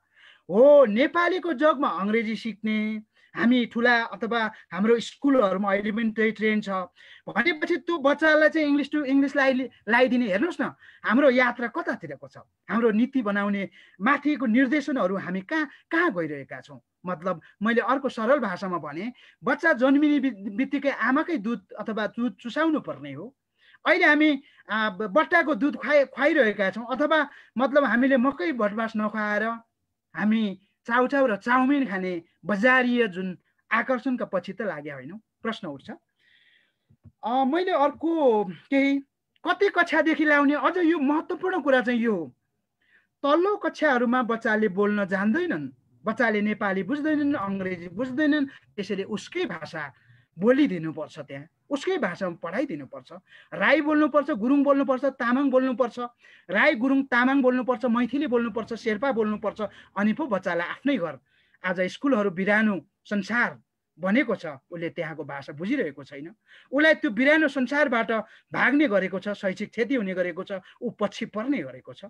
फेरि मातृभाषा माध्यम भन्ने बित्तिकै किताब चाहिन्छ, शिक्षक चाहिन्छ, हेर्नुहोस् अनि के लगानी चाहिन्छ, सबै चाहिन्छ। त्यो कहिले पाइन्छ? अर्को जुनीमा पाइन्छ। तर अहिले हुनुपर्छ। अहिले हुनको लागि त बोले भइहाल्यो नि। बोलेर विदेशीहरूलाई हामीले अङ्ग्रेजीमा ट्रान्सलेट गरिदिएका छौँ, बोलेर पढाइरहेका छौँ, त्यति गरे काफी छ त। अहिले हाम्रो शिक्षकहरूले त्यही गर्दै हुनुहुन्छ हो। त्यसकारण यो एउटा भ्रम हो, त्यसमा पछि हामी लाग्नु। यो मातृभाषा शिक्षा भनेको कति कक्षासम्म हो, यसको सिङ कता हो, पुच्छर कता हो? मातृभाषा शिक्षा भनेको त्यो बेलासम्म हो। जस्तो आमाको दुध 6 महिनासम्म हो, त्यसपछि लिटो खुवाउनु पर्छ, पुग्दैन। त्यसपछि बिस्तारै 2 वर्ष पुगेपछि गरिष्ठ खाना खुवाउँछौँ। अनि मातृभाषा शिक्षा पनि 3 कक्षासम्म बच्चाले नेपाली बुझ्दैन, लिटो जस्तै के अरे आमाको दुध जस्तै उसलाई मातृभाषामा दिने हो। त्यसपछि थप आहार लिटो पनि खुवाउँदै जाने हो, त्यो भनेको नेपाली भने हुन्छ। त्यसपछि ऊ धेरै उसलाई अरू आवश्यकता पर्छ पोसिला खानेकुराको, त्यसपछि हामी के खुवाउन सक्छौँ, गरिष्ठ खाने अरू खानेकुराहरू खुवाउँछौँ, त्यो भनेको अङ्ग्रेजी हुनसक्छ। भनेपछि त पहिलो आमाको दुध भनेको मातृभाषा भयो पढाउँदाखेरि, दोस्रो नेपाली भयो त्यो लिटो भनौँ, तेस्रो के भयो हजुरको, तेस्रो अङ्ग्रेजी भयो, त्यसलाई अरू खानेकुरा भनौँ, यसरी क्रम बाँध्नुपर्ने। तर हामी अहिले एक कक्षामा के गरिरहेका छौँ, अङ्ग्रेजी लाइरहेको छौँ, नेपाली लाइरहेको छ। त्यसले के गरिदियो भन्दा एकैचोटि मासु भात घिउ खुवाए जस्तो भयो आमाको दुध चुसाउने ठाउँमा। बच्चाको हालत के होला, हामी त्यही नियति भोगिरहेका छौँ। अर्को, यो मातृभाषा जटिल खर्चिलो हुन्छ हो, यो खर्चिलो हुन्छ, त्यस्तो दिमागले बनायो सबै थोक हुनुपर्छ। नेपाली अङ्ग्रेजी पाठ्य पुस्तक बेलामा पुगेको छैन, त्यसलाई शिक्षक पुगेको छैन, तर एउटा त्यो खर्चिलो छँदै छैन। सबै शिक्षकहरूलाई तालिम अनिवार्य गरिदियो भने उसले भाषा शिक्षा, उसले कोरिया भाषा सिके जस्तै जापानिज भाषा सिक्नु पर्यो जस्तै शिक्षकले कर्मचारीले सिक्नु पर्दैन र? त्यो बाध्यता छ, त्यो बनाउनु पर्छ स्थानीय तहले, केन्द्रले त्यो गर्नुपर्छ। त्यो हाम्रो नीतिगत त्रुटि छ। शिक्षक पाठ्य पुस्तक नभइकन हुँदैन, त्यस्तो कुरा होइन, बोलेपछि हुन्छ। बोल्ने हो भाषिक माध्यम भनेको। अभिभावक वा समयको माग नै अङ्ग्रेजी छ, यो सत्य हो र? यो सत्य हुँदै होइन। अभिभावकहरू बुझ्दैनन्, बुझ्ने कुरा नै भएन, बुझाउनु पर्छ राज्यले, सरकारले, तपाईँ हामी जस्तो भाषिक एक्टिभिस्टले। अङ्ग्रेजी सबै थोक होइन भन्ने कुरा, अङ्ग्रेजी नै सबै थोक हो भनेर जब बजारमा आउँछ मकै भटमा छोडेर चाउचाउ खान्छ, त्यस्तै भएको छ। त्यसैले हामीले त्यो बजारले यति मान्छेलाई अन्धो बनाउँछ कि मान्छेले त्यो सही कुरा नै हजारौँ चोटि असत्य कुरा भन्यो भने सत्य हुन्छ अरे। अहिले अङ्ग्रेजी चाहिँ त्यो सत्य भएको छ, असत्य हुँदा हुँदै सत्य हुन गएको छ। त्यो भ्रमहरू चिर्नुपर्ने आवश्यकता छ भन्छु मैले। रोजगारीमा असर पर्छ। धेरैले यो नेपाली के अरे राई पढेर, यो के पढेर, के तामाङ पढेर कहीँ रोजगारी पाउँछ। हामीलाई गाउँमा जापानिज चाहियो, अङ्ग्रेज चाहियो, हेर्नुहोस् त, ओहो चाउचाउ मकै भटमा त्यो सबै अर्ग्यानिकहरू छोडेर हामी त पुरै चाहिँ त्यो डस्ट के त्यस्तो खानेकुरामा लागिरहेको छौँ। एउटा बच्चाले त्यो जापानिज डक्टरहरू, जापानिज चाहिँ वैज्ञानिकहरू अथवा कोरियन चाइनिजहरूले पाएको छैन। पहिलो कुरा हुनु पर्यो भन्दा उसको बुद्धि हुनु पर्यो, त्यो मान्छेको क्षमता विकास गर्नु पर्यो। जुन मान्छेको क्षमता विकास हुन्छ त्यसको अङ्ग्रेजी पनि राम्रो हुन्छ, त्यसले काम जहाँ लोकसेवा पनि पास गर्छ, राजनीति पनि गर्छ, जहाँ पनि गर्छ। मूल कुरा त उसको त्यो के अरे के भाँडामा राख्ने होइन क्या, त्यो चिज चाहिँ कस्तो हो भन्ने कुरा हो। त्यो चिज कस्तो भन्नु पर्यो। अब संस्थागत विद्यालय चाहिँ टाढा हो त, यो बोर्डिङहरू चाहिँ नेपाल सरकारको कानुन लाग्दैन, त्यहाँ मातृभाषामा शिक्षा दिनु पर्दैन, दिनै पर्छ। त्यसकारण भाषा आयोगको सिफारिसमा छ, शिक्षा ऐनमा छ, त्यहाँ पनि बच्चालाई डबल दोहोरो मार्छ। त्यहाँ त अझ एउटा लिम्बूको छोरा, एउटा चाहिँ तामाङको छोरा, त्यहाँ नेपाली पनि जान्दैन, अङ्ग्रेजी लगाइदिएपछि अझ शिक्षकले पनि जान्दैन। हेर्नुहोस् न, शिक्षक पनि नजान्ने, पढाउनु चाहिँ अङ्ग्रेजीको कुरा हुनसक्छ। अङ्ग्रेजी पढ्नुपर्छ अलिक माथिदेखि, राम्रो बनाउनु पर्छ। ओल्ड कम्पिटेन्ट त बनाउनै पर्यो नि, तर जग त हाल्नु पर्यो नि हजुरको। जग त घरको जग भनेको मातृभाषा हो, त्यो जगै नहालेपछि त माक्लो झन् सिक्न सक्दैन। जस्तो हामीले इँटा बनाउँदाखेरि इँटा बनाउँदा साँचो बनाउँछ नि, जस्तो इँटा बनाउनु पर्यो त्यो साँचो हाल्ने। त्यो साँचो भनेको चाहिँ के हो भन्नु होला भने मातृभाषा हो क्या। जस्तो हामीले अङ्ग्रेजी सिक्दा नेपाली साँचो हालेको छ नि, नेपालीमा जुन व्याकरण छ, शब्दकोश छ, त्यसको आधारमा अङ्ग्रेजी सिक्यो। हाम्रो जनजातिका बच्चाहरू, मातृभाषा बच्चाले चाहिँ आफ्नै घरको भाषामा जग हाल्ने हो, अनि त्यो जगमा नेपाली सिक्छ। नेपाली को जग हुँदै उसले चाहिँ अङ्ग्रेजी सिक्छ क्या। अहिले त एकैचोटि अङ्ग्रेजी हालेपछि जग बिनाको माथि तल हाले जस्तो भयो, सक्यो हजुर। हेर्नुहोस्, यता नउति भएको छ, उसले न अङ्ग्रेजी सिक्छ, न नेपाली सिक्छ, न मातृभाषा सिक्छ। ऊ करिब डिप्रेस भएको छ, सिजोफ्रेनिया भन्छ क्या, त्यस्तो बर्बादी। सिजोफ्रेनिया चाहिँ नीति निर्माताले लाग्यो, माथि लाग्यो हो, तलको त दोष हुँदैन, माथि सिजोफ्रेनिया भयो, साइकोसिस भन्छु क्या मैले त्यसलाई। त्यसमा मातृभाषामा शिक्षा दिनु नेपाली र अङ्ग्रेजी जस्तो भाषाको विरुद्ध। अर्को यो अझ छ, अब यो अहिले चाहिँ हामी यसरी लागेका छौँ, अर्को पक्षलाई चाहिँ लौ सिद्धियो, यिनीहरू नचाहिनेको पछि लागे, यिनीहरू जातिवादी भए, यिनीहरू के भए, आरोप लाएर मान्छेहरू यसरी चाहिँ एउटा वर्ग छ, त्यसकोमा त अन्तर्घुलन हुनुपर्छ भन्ने हो। अब मैले के हो र के होइन मातृभाषा यो हामीले अलिकति नेपालको सन्दर्भमा जहाँ जहाँ हामी पुगिरहेका छौँ, हिजो म आफै पनि नबुझेको कुरा चाहिँ के रहेछ भन्दा के हो त मातृभाषा शिक्षा के होइन भन्ने कुरा। मातृभाषा शिक्षा के हो भन्नु होला भने बाल कक्षादेखि नर्सरी केजीदेखि 2-3 कक्षासम्म 2-3 कक्षासम्म यदि घरबाटै उसको भाषा जीवन्त छ भने, घरबाटै गुरुङ र तामाङ बोलेर आउँछन् भने उसलाई गुरुङ र तामाङ बोलेर अङ्ग्रेजी नेपाली गणित जस्ता विषयहरूलाई पढाइदिने, उसलाई व्यवहार गर्दा त्यो भाषा बोलिदिने, साथमा नेपाली पनि बोलिन्छ अङ्ग्रेजी पनि बोलिन्छ, तर त्यो जगमा पहिलोचोटि उसलाई त्यही मातृभाषा बोलेर पढाउने जुन पद्धति छ त्यो पद्धति चाहिँ मातृभाषामा शिक्षा हो। तर के होइन भने नेपाली र अङ्ग्रेजी विषय जस्तै एउटा गुरुङ भाषा विषय, एउटा तामाङ भाषा विषय, एउटा लिम्बू भाषा विषय पढाउनु मातृभाषामा शिक्षा होइन। त्यो तामाङ विषय शिक्षा हो, त्यो गुरुङ विषय शिक्षा हो। यसले चाहिँ बच्चाहरूको बौद्धिक विकास र सर्वाङ्गीण विकासमा सहयोग गर्दैन। मातृभाषामा शिक्षा भनेको अर्को त्यो होइन कि अङ्ग्रेजी बोर्डिङ स्कुलमा जम्मै अङ्ग्रेजीमा बोलेर पढाए जस्तै जम्मै गुरुङमा जम्मै तामाङमा बोलेर पढाउने मात्रै होइन। अघि नै भनिसकेँ, त्यो भनेको एउटा गुरुङका साथसाथै नेपाली अङ्ग्रेजी समेत बोलेर पढाउने हो। अनि यो त्यसकारण यसलाई बहुभाषिक शिक्षा भनेको छ। फेरि यो चाहिँ माथिसम्म पढाउने शिक्षा पनि होइन, यो तलसम्म पुल हाल्ने काम हो, माथि चाहिँ विषयको रूपमा कन्टिन्यू गर्ने हो। यसरी जस्तो विषय चाहिँ हामीले यसरी बुझ्न सकिन्छ, गुरुङ भाषा र नेपाली बोलेर अथवा गुरुङ भाषा र अङ्ग्रेजी बोलेर 3 कक्षासम्म पढाउने, त्यसपछि त्यो गुरुङ भाषालाई चाहिँ कन्टिन्यू गर्ने क्या एउटा विषय पढाउने मास्तिर चाहिँ त्यो पनि गर्न सकिन्छ। अर्को चाहिँ गुरुङ बोलेर र गुरुङ विषय सँगसँगै 1 देखि पनि माथिसम्म लान सकिन्छ। यसरी 2-3 तरिकाले हामी अगाडि जान सक्छौँ। मैले यति भने कक्षा कोठामा आफ्नै भाषा बोलेर गणित विज्ञान पढाउने, बोलेर त्यो क्रियाकलाप शिक्षण क्रियाकलाप गर्यो भने मातृभाषामा शिक्षा हो। अनि एउटा विषय चाहिँ पढायो भने त्यो भाषा शिक्षा हो। गुरुङ भाषा, तामाङ भाषा, राई भाषा शिक्षा हो। त्यसले चाहिँ भाषालाई बचाउँदैन, विद्यार्थीले शिक्षामा सहयोग त्यति धेरै गर्दैन। किनकि जस्तो हामीले अङ्ग्रेजी नेपाली पढ्दा गणित विज्ञानमा त्यसको सम्बन्ध रहँदैन। त्यसैले सम्बन्ध जोड्न चाहिँ बोल्नुपर्छ। 1 भन्दा बढी भाषा बोलेर कक्षामा शिक्षक विद्यार्थीको बिचमा अन्तर्क्रिया हुनुपर्छ। मैले यसलाई यति नै भने। अब के महत्त्व छ आजको यहाँहरूले राख्नुभएको शीर्षकमा म आएँ। पहिलो त 5 थरको कुरा मैले गरेँ। भाषिक पुस्तान्तरण वंशान्तरणको लागि सम्पत्ति हाम्रो सबैभन्दा अमूल्य र विरासत सम्पत्ति, पुर्खाको सम्पत्ति, नकमाइकन दिनु सक्ने सम्पत्ति भनेको भाषा रहेछ, संस्कृति रहेछ। हामीले भाषा दिनु पर्यो भने स्कुलमा पढाउनु पर्ने रहेछ। स्कुलमा नपढाउने हुनाले घरमै मास्या छ नि त भाषा त। घरमै नेपाली सिकाएपछि त मास्यो। यदि स्कुलमा आफ्नै भाषा गुरुङ बोलिदिन्छ, तामाङ बोलिदिन्छ भने तपाईँको उता हुन्छ के त, उसले हाम्रो भाषा स्कुलमा बोल्ने भएकोले हामीले घरमै बोल्नुपर्छ भन्ने हुन्छ। यसैले भाषा बाँच्छ। अर्को बच्चाहरूलाई पहुँच हुन्छ, बुझ्छ बच्चाहरूले। अर्को न्याय हुन्छ, पहिचान हुन्छ, उसको क्षमता विकास हुन्छ। बुझ्दै नबुझ्ने भाषा बोलेको छ भने जति बोलोस् न उसको कुनै विकासै हुँदैन। यसैले धेरै पछि पर्छ, उसलाई मानसिक आघात पर्छ र अन्ततः उसको बौद्धिक जुन विकासको आधारै बिग्रिन्छ, उसको जिन्दगीको आधारै गोलमटोल हुन्छ त्यहाँ। त्यसैले बालबालिकाको संज्ञान विकास, उसको शारीरिक मानसिक बौद्धिक ज्ञानात्मक सबै विकासको आधार पनि मातृभाषाको माध्यमले गर्ने हो। अब दोस्रो भाषा र विदेशी भाषाको जग पनि हो यो। जब मातृभाषामा राम्रो टेम्प्लेट बन्छ, त्यो एउटा इँटाको जुन फ्रेम जस्तो बन्छ, त्यो फ्रेममा त्यो व्याकरणमा त्यो शब्दमा उसले के गर्छ, अर्को भाषा जति पनि सिक्न सक्छ क्या। पहिल्यै फ्रेम यताउति भयो भने त्यसले कुनै पनि सिक्दैन, बर्बादी हुन्छ। त्यसकारण पुस्तैले ज्ञान संस्कृति, पुस्ताको अमूल्य इतिहासहरू हुन्छ, संस्कृतिहरू हुन्छ, विरासत हुन्छ, संस्कार हुन्छ, त्यसलाई हस्तान्तरण गर्ने त मातृभाषाभित्रै जाने हो नि। के इङ्ग्लिसमा हाम्रो संस्कार सबै हामी व्यक्त गर्न सक्छौँ, नेपालीमा सक्छौँ? सक्दैनौँ। त्यसकारण त्यो गर्न पनि आवश्यक छ।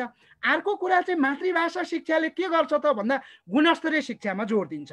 जस्तो मातृभाषामा शिक्षा दिइसकेपछि त्यो भनेको त्यो बहुभाषी पनि हो। त्यसले गर्दा उसको सिकाइ उपलब्धि बढ्छ। सिकाइ उपलब्धि भनेको जस्तो बोर्डिङतिर A+ भन्छ, सरकारीतिर पनि त्यो A+ लेभलको गुणस्तर रिजल्ट आयो भने के हुन्छ भन्दा रिजल्ट भनेको नम्बरमा हेर्नु हुँदैन होइन, त्यो धेरै कुरा छ। त्यसकारण त्यो गुणस्तरीय शिक्षा चाहिँ गभर्मेन्ट स्कुलहरूमा पनि आउँछ, किनकि हाम्रो फोकस त गभर्मेन्ट स्कुल हो नि त। शैक्षिक क्षतिबाट बचाउ। अब शैक्षिक क्षति हुन्छ मातृभाषामा शिक्षा नहुँदा, उसले बुझ्दैन, कक्षा छोड्छ, कम नम्बर आउँछ, फेल हुन्छ हैन। यस्तो कुराबाट बच्छ नि, उसले बुझ्छ, अरूसँगै प्रतिस्पर्धा गर्न सक्छ। अर्को त भाषिक मानव अधिकार, तपाईँहरूले भन्नुभयो जस्तै यो ह्युमन मेनिफेस्टो 1948 देखि लिएर अहिलेको पछिल्लो चाहिँ यो चाहिँ के अरे आइएलओसम्म आउँदाखेरि अरू वर्ल्डको कन्सेन्ससहरू चाहिँ रिकममा जस्तो विभिन्न सम्झौताहरूमा आउँदा पनि त यो कुरा ग्यारेन्टी गरेको छ। त्यो ग्यारेन्टी हुन्छ नि मातृभाषामा पढाएपछि। अर्को त यो जनजातिहरूको जुन नलेज सिस्टम छ त्यो प्रिजर्भेसन हुन्छ क्या मातृभाषामा गर्दा। अर्को जाति समुदाय बाँच्यो कि बाँचेन हेरेर एउटा इन्डिकेटर चाहिँ भाषा हो कि। भाषै मरेको छ भने जाति पनि मरिसक्यो भन्ने हुन्छ। ऊ जीवित छैन भन्ने प्रमाण छ कि छैन भन्ने प्रमाण पनि हो कि, त्यो इन्डिकेटर हो। अर्को त विश्व दृष्टिकोण हो कि। विश्वलाई हाम्रो तरिकाले, हाम्रो सृष्टिको, गुरुङको सृष्टिको इतिहास, तामाङको सृष्टिको, हजुरहरूको रोदी भनौँ, हाम्रो चाहिँ डम्फुको कुराहरू छ, हाम्रो पुर्खाहरू कसरी आयो भन्ने कुरा त विश्वलाई त्यसरी हेर्ने हो नि त हामीले। हेर्नुहोस् त कति ठुलो कुरा छ, हाम्रो आफ्नै दर्शन हो यो। त्यसकारण मातृभाषामा शिक्षाले विश्व हेर्ने दृष्टिकोण पनि दिन्छ भन्ने कुरा मैले भने। म अगाडि बढ्छु। अब विश्व परिदृश्यको यहाँले कुरा गर्नुभयो, मैले केही टिपोट गरेको छु। इथ्नोलोग 2020 को अनुसार चाहिँ 7117 भाषाहरू विश्वमा छन्। यति धेरै भाषा छन्। भाषिक परिवार पनि 140 छन्।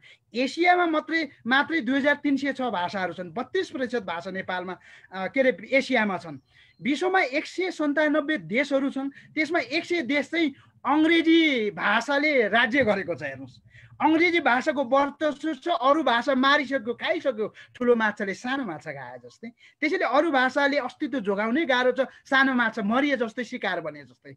विश्वमा 41% भाषाहरू अहिले पनि मृत्युको मुखमा छन्, आइसियुमा छन्, भेन्टिलेटरमा छन्। हेर्नुहोस् विश्वको भाषाको स्थिति के छ त अब भन्दा, संस्थागत भनेको यो जोगिएर यो डकुमेन्टेसन म्यानुअलले डिजिटलले गरेको चाहिँ 5% मात्रै छ। दिगो चाहिँ 51% छ। मर्नै लागेको चाहिँ 29% छ।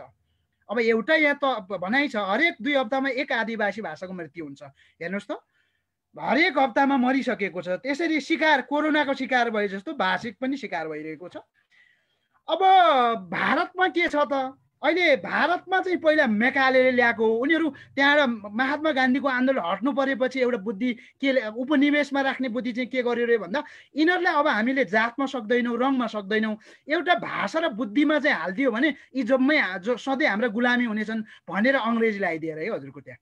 अङ्ग्रेजी लगाइसकेपछि तिनका बुद्धि जुन चाहिँ ब्रिटिसकालीन हुन्छ भनेर लगाइदिएको। अस्ति मात्रै आएर यो चाहिँ 77 सालको साउनतिर हुनुपर्छ, त्यहाँ चाहिँ उनीहरूले त्यसलाई परिवर्तन गरे। के गरे भन्दा 1 देखि 3 सम्म करिब 5 वर्षको अवधिसम्म चाहिँ मातृभाषामा शिक्षा दिनै पर्ने। मातृभाषा सन्थाली होला, त्यहाँको मराठी होला, त्यहाँको नेपाली पनि होला, त्यो जुन जुन अवधि पनि त्यहाँ होला, ती भाषाहरू चाहिँ बोलेरै पढाउनु पर्ने गरेर मेकालेको त्यो जुन हिजोको चाहिँ उपनिवेश जुन लादिएको थियो त्यहाँबाट उनीहरू मुक्त भए। हाम्रो पनि मोडल त त्यही हो। हामी चाहिँ कहिले मुक्त हुने, मुक्त हुनको लागि हामी छलफल गरिरहेका छौँ। अस्ट्रेलियामा चाहिँ के छ भन्नु होला नि, यो 2 भाषा, आदिवासी भाषा र सरकारी जुन इङ्ग्लिस भाषा, त्यो अनिवार्य गरेको छ सरकारी कामकाजको। त्यसको मतलब शिक्षामा पनि एउटा आदिवासी भाषा प्रयोग गर्नुपर्छ बाल कक्षाहरूमा। अनि त्यो इङ्ग्लिस त भइहाल्यो हाम्रो नेपालमा जस्तो कि, हाम्रो नेपालमा एउटा मातृभाषा अनिवार्य गरेर अर्को चाहिँ नेपाली अङ्ग्रेजी राखिदियो भने त हाम्रो पनि ल्याङ्ग्वेज राइट्स र अथवा त्यो बच्चाको आवश्यकता निड त पुरा हुन्थ्यो, बच्चाको आवश्यकता पुरा हुन्थ्यो। तर हामी कहाँ त्यस्तो छैन। अब यो पपुवा न्यू गिनीमा चाहिँ अत्यन्त राम्रो छ। यहाँ 820 भन्दा बढी भाषाहरू छन्। हेर्नुहोस्, यहाँ चाहिँ मौखिक र लिखित दुवै भाषाको प्रयोग हुन्छ। धेरै जसो बोलेरै पढाउँछन्। अनि यहाँको आधार चाहिँ अघि मैले भनेको हजुरको मातृभाषामा आधारित बहुभाषिक शिक्षा हो। एउटा भाषा मात्रै जाँदा चाहिँ के हुन्छ भन्दा 3 सम्म गुरुङमा त पढाए, 4 देखि नेपाली चाहिँ कहिले सिक्छ भन्ने हुन्छ क्या। त्यो सँगसँगै लग्यो भने त उसलाई एकैचोटि माथि फड्को मार्न सक्छ। त्यसैले एउटा भाषा हुँदैन भन्न खोजेको विश्वको प्रयास त्यो छ। हेर्नुहोस् त, त्यहाँ 1 देखि 5 सम्म उनीहरूमा यो MTEB-MLE भन्छ यो थ्योरीलाई, एउटा मातृभाषा अनि अरू भाषा पनि एकैचोटि प्रयोग गर्ने भन्ने हो। यसरी प्रयोग उनीहरूले त 20 वर्षमा 350 भाषामा पढाइसक्यो। हेर्नुहोस्, हामी चाहिँ 300 वर्षमा बल्लबाट 26वटा पाठ्य पुस्तक बनाएको छ। पाठ्यक्रममा स्कुलहरू खोज्दाखेरि कतिवटा हुन्छन्, त्यो खोजी जाने कुरा। जे होस्, अब हाम्रो रफ्तार बढाएको छ। अब के छलाङ मार्छौँ हामी। मैले यो शब्द प्याराडिम सिफ्ट भन्छ त्यसलाई। जे होस् अब इन्डोनेसियामा पनि 700 जति जीवित भाषाहरू छन् र त्यहाँ पनि आदिवासी भाषाहरूलाई स्थान दिएकै छ स्कुलमा सरकारी कामकाजमा सबैमा हेर्नुहोस्। त्यस्तै गरी अमेरिकामा पनि छ त्यो, त्यस्तै त्यो मौरी समुदायदेखि लिएर विश्वको अरू भागहरूमा छ। मैले थोरै प्रतिनिधिमूलक मात्रै ल्याएँ। अब त्यति धेरै म जान्न, थोरैमा अब समय पनि हामीले लिनु छ। नेपालमा हेर्नुहोस् 123 भाषाहरू 68 को जनगणनाले भन्यो 129 पुगेको छ भाषा, अहिले 6वटा अहिले थपे। अब नेपालमा यस्तो पनि भाषा छ कुसुन्ने भाषा एउटा मात्रै वक्ता छ, यो मृत्यु शय्यामा छ हजुर, भेन्टिलेटरमा, कुन दिन जान्छ ठेगान छैन। अर्को तिलुङमा 2टा मात्रै वक्ता छ, त्यो पनि जानै लागेको छ। दुरा भाषा त मरि नै सक्यो हेर्नुहोस्। अब नेपालमा यसरी जाने पालो कसको अब राउटेको होला के को होला, यसरी पालो आउँदा आउँदा त मरिजाने भयो सबै, हाम्रो पनि कुनै दिन आउला। भनेपछि हाम्रोमा कति काल पसेछ, भाषा हाम्रो कति लस भएछ हेरौँ है त। यसलाई ल्याङ्ग्वेज सिफ्टिङ भन्छ। मैले आइसियुमा रहेका भाषा भनेको माथिको भने, अरूलाई चाहिँ काल कति पसेछ, भाषा कति छोडेछ हेरौँ है। जस्तो मगरले चाहिँ मगर भाषा चाहिँ छोड्ने 57% भएछ। 100मा 57 जनाले मगर छोडिसके भनेपछि त 41 जनाले मात्रै मगर बोल्छ। मगर चाहिँ अझ बढी मगरमा मार परेको छ, त्यो भाषा बिस्तारै मर्दैछ। तामाङमा 12% छोडिसक्यो, 12 जनाले छोड्यो 100मा, 87 जनाले बोल्छन्। अलि दिन बाँच्छ तर कुनै दिन मर्छ भन्ने त हो नि त, सकिन्छ भन्ने हो। त्यस्तै गुरुङहरूको चाहिँ हजुरको मा हेर्दा 37% भाषा चाहिँ नबोल्ने भइसक्यो। 100मा 37 जनाले नबोल्ने भयो, 62 जनाले बोल्ने भयो। अब त्यो घट्दै घट्दै आएको छ 62बाट। यसले पनि हाम्रो भाषा बिस्तारै मर्दैछ, केही मर्नु भन्ने कुरा आयो। नेवार भाषामा पनि 36%ले छोडिसक्यो, के अरे 64%ले बोल्छन्, उहाँहरू बोल्छन्। लिम्बूमा 11%ले बोल्छन्, 11%ले बोल्छन् भने के अरे 11%ले छोडे, 88%ले बोलिरहेका छन्। थारूमा 12%ले बोल्छन्, 88% के अरे सरी छोडे र 88%ले बोले। भनेपछि यसमा ल्याङ्ग्वेज लोयल्टी भन्छ त्यसलाई होइन, त्यो वफादारी त अलि छ। अब गुरुङ र मगरमा अलि यो हाम्रो जुन सभ्यता सिभिलाइजेसन विकासको हिसाबले चाहिँ त्यो पेसागत रूपमा राज्यसँग जोडेको भनौँ लाहुरे संस्कृति पनि त्यहाँ छ, अरू व्यावसायिकता पनि छ, थुप्रै कुराहरूले त्यो समस्या पर्या होला। अब मैले टुङ्ग्याउन लागेँ। अब नीतिगत र संस्थागत व्यवस्था के छ भन्दा नेपालको संविधानले यहाँले भनिसक्नु भएको छ, संविधानले मातृभाषामा शिक्षा देऊ आधारभूतको भन्यो, बोलेर पढाऊ, विषय पनि पढाऊ भन्यो, बहुभाषिक नीति अपनाऊ, सरकारी कामकाजमा लगाऊ भन्यो। भाषा आयोग गठन गर्यो, उसले भनिसक्यो 03 सम्म मातृभाषा बोलेर पढाऊ, त्यसपछि विषय पनि लगाऊ र त्यसलाई कन्टिन्युटी पनि देऊ। अनि के अरे पाठ्यक्रमको मातृभाषा र स्थानीय विषय पनि अनिवार्य गर, त्यो पाठ्यक्रमले व्यवस्था गर भनिसक्यो। अनि स्थानीय तहलाई पनि अधिकार दियो, माध्यमिक शिक्षाको अधिकार दियो, भाषा संस्कृतिको अधिकार दियो, स्थानीय सरकार सञ्चालन ऐनले भन्यो त्यहाँ भाषा नीति बनाऊ, त्यहाँको भाषा संरक्षण गर, माथिबाट हेर्न सक्दैन, सिंहदरबार त्यहीँ पुगेको छ, हिजोको शासन त्यहीँबाट सबै काम गर भनेको छ, त्यसकारण त्यहाँ प्रतिष्ठानहरू गठन गर्न सक्छ भन्ने कुराहरू आयो।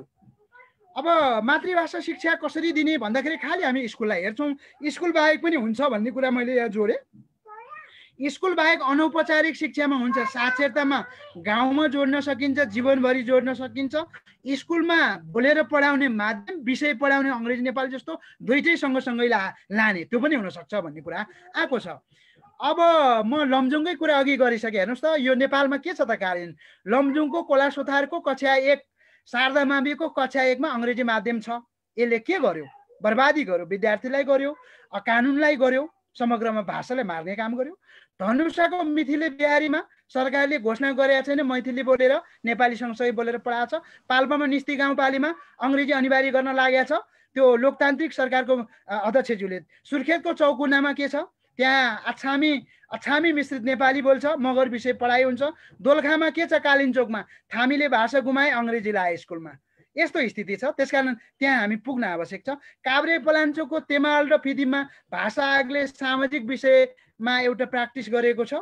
भर्खरै अस्ति 3-4 दिन अगाडि कुरो म मण्डन देवपुरमा पुगेँ, त्यहाँ चाहिँ मेयर साहबले अङ्ग्रेजी अनिवार्य गर्नु भएको छ। यो मातृभाषा के रहेछ भनेर मलाई बोलाउनु भएको थियो। उहाँले अङ्ग्रेजी त चाहिन्छ अब अहिलेको जमाना भन्दै हुन्थ्यो मेयर साहबले 2 घन्टा कुरा गरेपछि पनि त्यो यति भित्र गढेको छ कि त्यो ज्वरो फाल्न उही यो सामन्ती संस्कार फाल्न र यो अङ्ग्रेजी माध्यम फाल्न पनि त्यो इम्पेरियलिजम हो, त्यो गाह्रो भएको छ। जे होस् प्रयास गरे कानुनलाई उहाँहरूले पछि चाहिँ हामी मातृभाषा लाउँछौँ भन्नुभएको छ। हामी गएपछि यो एउटा अभ्यासलाई मैले भने भाषा आयोगले सिफारिस गरेको छ हजुरहरूको 20 वटा स्थानीय तहमा सिफारिस गरेको, गुरुङको पनि गरिसक्यो हजुर। कोलासोथार गाउँपालिकामा मातृभाषामा गुरुङ लगायत तामाङ के छ मगर छ लाएर पढाउनु पर्ने भन्ने छ, तर के छ त्यहाँ हामी पुग्नु पर्ने छ। मैले जानकारीको लागि राखेँ। अब भाषिक अहिलेको प्रयास अत्यन्तै उज्यालो छ। हामी उज्यालो यात्रामा छौँ, हामी सफलताको यात्रा छौँ। पुरानो एउटा त्यो या बिन्दुलाई छोडेर हामी नयाँ बिन्दुमा छौँ। त्यो मतलब तामाङ घेदुङले 32 वटा जतिमा सहकार्य गरेको छ, राई किराँती आयोगले थुप्रै ठाउँमा गरेको छ, तमुयुल सोधी गुरुङ राष्ट्रिय परिषद हजुरहरूले अस्ति 14 वटा त्यस्तै थुप्रै निकायहरूमा गरेको जुन छ। नेपाल भाषा एकाडेमी नेवा दया दबु भन्ने छ। यो संस्थाले काठमाडौँ उपत्यकाभरि मातृभाषा विषयलाई चाहिँ अनिवार्य निर्णय गराएको छ। सुनवार सेवा समाजले ओखलढुङ्गाको खिचिडेम्बाहरूमा गरेको छ। यो चाहिँ अहिले हाम्रो एउटा सफलता, हामी अहिले चालेको यो चाहिँ हाम्रो के अरे खुसीको अथवा उज्यालो यात्रा पाइलाहरू जस्तो मलाई लाग्छ। अब चुनौतीहरू यहाँले भन्नुभएको छ, अघि पनि धेरै भनिसकेँ मैले, अब टुङ्ग्याउँछु। सामुदायिक विद्यालय व्यवस्थापन बिरामी र उपचार, मैले किन भनेको भन्दा सामुदायिक विद्यालयमा हामी जहाँ मातृभाषा लाउँदैछौँ त्यो स्कुल आफै बिरामी छ। त्यो स्कुललाई अभिभावकले पत्याउँदैन, अलि हुने खानेले पत्याउँदैन, नहुने कहीँ जान नसकेपछि त्यहाँ बच्चा दिन्छन् भने हाम्रो मातृभाषा चाहिँ कसलाई टार्गेट गरे हो भन्दा पहिलो कुरा त्यो स्कुलको सिकाइ उपलब्धि चाहिँ त्यो प्राइभेटको भन्दा पनि व्यवस्थापन राम्रो बनाउनु पर्छ। थुप्रै स्कुलहरू त्यो स्कुलमा हाम्रो जिम्मा त त्यो आयो कि त्यो स्कुललाई हामी कुलमानले जस्तै उज्यालो बनाउँछौँ। भोलि सकिन्छ क्यारे उहाँको उज्यालो बनाउँछ भन्दा त्यो त्यस्तै व्यवस्थापन गरेर बिजुली उत्पादन शिक्षा उत्पादन गर्छौँ भन्ने हाम्रो दायित्व आएको छ अहिले क्या। त्यसको व्यवस्थापन सुधार सिकाइ सुध्रिन्छ। अब डाक्टर साहब एकछिन म हजुरलाई अलिकति मात्रै के भन्न चाहेँ भने अघि प्राविधिक कारणले 10 मिनट जति हाम्रो यो प्रेजेन्टेसन गर्न सकिएन, त्यही भएर हजुरलाई म अब 7 मिनट भित्रमा आफ्नो प्रस्तुति गर्न सकाइदिनु सक्छु हजुर। मैले अब सिधिएको हो करिब करिब। अब अवधारणा गलत भनेको माथि नै कुरा आइसक्यो होइन। यो कहाँ कसरी लागू गर्ने, तल माथि कुन कक्षा कसले पढाउने कसरी पढाउने, यो एउटा यस्तो के अरे चिज बनेको छ पेन्डोरा बक्स जस्तो। के हो यो भएको छ। अर्को बढी भावनात्मक प्राज्ञिक बौद्धिक भयो कि यो कार्यान्वयनसम्म नपुग्ने, माथि चुनौती समस्या समाधान भन्यो, तल चाहिँ कहिले नपुग्ने, विद्यार्थीले नपाउने। त्यो विद्यार्थीसम्म जनतासम्म पुगेन भने त उही के अरे कीर्तिपुरमा सूर्यबहादुर तामाङ भोगले मर्यो नि अस्ति, त्यस्तै यो विद्यार्थी पनि भाषाको कारण मर्छ नि त। त्यहाँ पुग्नुपर्छ। त्यो कुरा चाहिँ अलिक असाध्य कमजोर भन्न खोजेको छु। माध्यम र विषय के गर्ने भने अर्को सबैभन्दा खतरा चाहिँ क्यापिटलिजम, यो पुँजीवादको यस्तो प्रभाव छ कि, अनि डिजिटल डिभाइड यस्तो छ कि प्रतिस्पर्धा गरेर साध्य नै छैन क्या। हामीले जति भने पनि अङ्ग्रेजी नै राम्रो, जति भने नि त्यही चाउमिनै राम्रो, चाउचाउ नै राम्रो, आफ्नो घरको मकैबाट नराम्रो अथवा मातृभाषा नराम्रो, अङ्ग्रेजी राम्रो। हेर्नुहोस् कति फाइट छ यहाँनिर भन्न खोजेको मैले। अर्को मातृभाषामा शिक्षाको मोडल बुझाइमै गोडमोड, कोहीले विषय मातृभाषा, कोहीले चाहिँ यो मातृभाषा शिक्षाले त बर्बाद पछि पर्यो भन्छन्, कोहीले चाहिँ किताब शिक्षक जम्मै चाहिन्छ भन्छन्, कोहीले बोलेर मात्रै पढाए हुन्छ भने के चाहिँ हो त। कम्तीमा मिनिमम बच्चाहरूले बुझ्ने हुनुपर्छ, बोलेर हुन्छ कि लेखेर हुन्छ अथवा के गरेर हुन्छ। सक्षमता विकासको अभाव, यो नेपालमा सबैभन्दा गर्नुपर्ने र अहिले छुटेको बाटो चाहिँ नेता कर्मचारी शिक्षक यो सबै जो भाषिक संस्था होला। के हो त यो मातृभाषा कसरी गर्ने, हाम्रो दायित्व के हो, यो कसैले तालिमै छैन। हेर्नु शिक्षक कर्मचारीले, शिक्षकले त अझ त्यो जाँच दिने बेला लेखेर दिनुपर्छ बहुभाषिक शिक्षा, कर्मचारीलाई पनि त्यो छ, तालिम चाहिँ दिँदैन। तालिम नदिएपछि सकिएको नि हजुर। जसले चाहिँ त्यो के अरे सुई हान्ने तालिमै पाएको छैन उसले सुई कहाँ हान्छ, के गर्छ, औषधि कस्तो दिन्छ, बर्बाद भयो नि। त्यही भएको छ अहिले, तालिमै दिँदैनन्। मैले भन्दै आएको छु, तालिम पहिलोचोटि शिक्षक कर्मचारी अनिवार्य तालिम मातृभाषाको सर्टिफिकेट दिएर मेरो गाउँपालिकामा प्रवेश भनिदिनुहोस् त। उही बेलायत अमेरिका कहाँ चाइनामा चाहिँ भाषा पनि जिर्न पाउँदैन नि, हाम्रो पनि जिर्न नपाउने गर्नुभयो क्या त्यो लाइसेन्स चाहिँ। अब हामीले दिने होला त्यो। अर्को चाहिँ छरिएको कार्यक्रम एकीकृत प्रमाणको अभाव, कहाँ कति चलायो भनेर त प्रत्येक संस्थालाई सोध्नुपर्छ। मैले पिएचडी गर्ने बेला 6वटा स्कुल पाउन 3 महिना लाग्यो। कहाँ कसैले रेकर्डै राखेको छैन त हजुर, कहीँ छैन, कसले कहाँ पढाएको छ। यो छ त्यसै एकीकृत प्रयास। अर्को लगानी असन्तुलन, लगानी असन्तुलन भनेको के हो भन्दा नेपाली अङ्ग्रेजीले जति लगानी गरे राज्यले त्यो गरेको छैन। यसलाई स्थानीय तहले मातृभाषा शिक्षा अथवा भाषाको लागि बजेट छुट्याउनै पर्ने हो क्या। त्यो हो जेन्डर फ्रेन्डली भने जस्तो एमएलई ल्याङ्ग्वेज फ्रेन्डली त त्यो बजेट बनाउनु पर्थ्यो, कानुन लाग्नु पर्थ्यो, आफैले छुट्याउँदैन। हामीले धेरैचोटि भन्नुपर्छ। हेर्नुहोस् यहाँ हामीले भनिरहेको छ। अब अनुगमन मूल्याङ्कन के छ, कसैले गर्दैन। शिक्षामा के कसो बरु हेर्छ, यो भाषिक दृष्टिले हेरेकै छैन।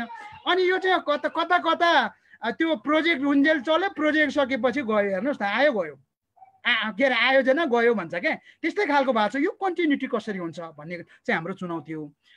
अब यो तामाङहरूको मैले छोटोमा भने स्थानीय तहमा यसरी जान सकिन्छ भन्ने कुरा। जस्तो एउटा गाउँपालिका कोला सोथारमा गयो भने जहाँ जहाँ शिक्षक छ एउटा विषय लगाइदिइहाल्ने, एकदेखि पनि लाउन सक्यो।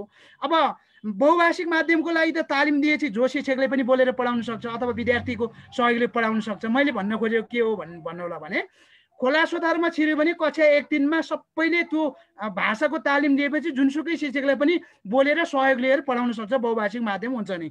जहाँ जहाँ गुरुङ बोल्ने शिक्षक हुनुहुन्छ गुरुङ विषय त्यहाँ गयो नि। जहाँ जहाँ गुरुङ बाहेकका विद्यार्थीहरू छन् त्यो विद्यार्थीलाई पनि त दिनुपर्छ, त्यसलाई स्थानीय विषय दिनुपर्छ। सबै स्कुल समेट्यो भने त्यसलाई बिग ब्याङ थ्योरी भन्छ क्या, सबैले समेट्ने। थोरै थोरै गर्दाखेरि चाहिँ त्यसले अरूलाई के गर्ने लगानी भन्ने हुन्छ। सबै स्कुललाई 17वटा स्कुल छ पञ्चकन्यामा, सबैमा लाउने, सबै स्कुलमा लाउने, काहीँ स्थानीय विषय लाउने, बोलेर पढाउने अथवा माध्यम त सबैमा लाउनै पर्यो। त्यो राज्यको नीति विद्यार्थीको अधिकार भयो, त्यो जान्छ। बहुभाषिक माध्यम सबै स्कुलमा 17वटामा जान्छ। जहाँ जहाँ शिक्षक छ पहिलो चरणमा त्यहाँ तामाङ भाषामा अथवा गुरुङमा जान्छ। जहाँ जहाँ विद्यार्थी फरक छन्, शिक्षक छैन, त्यहाँ स्थानीय विषय जान्छ।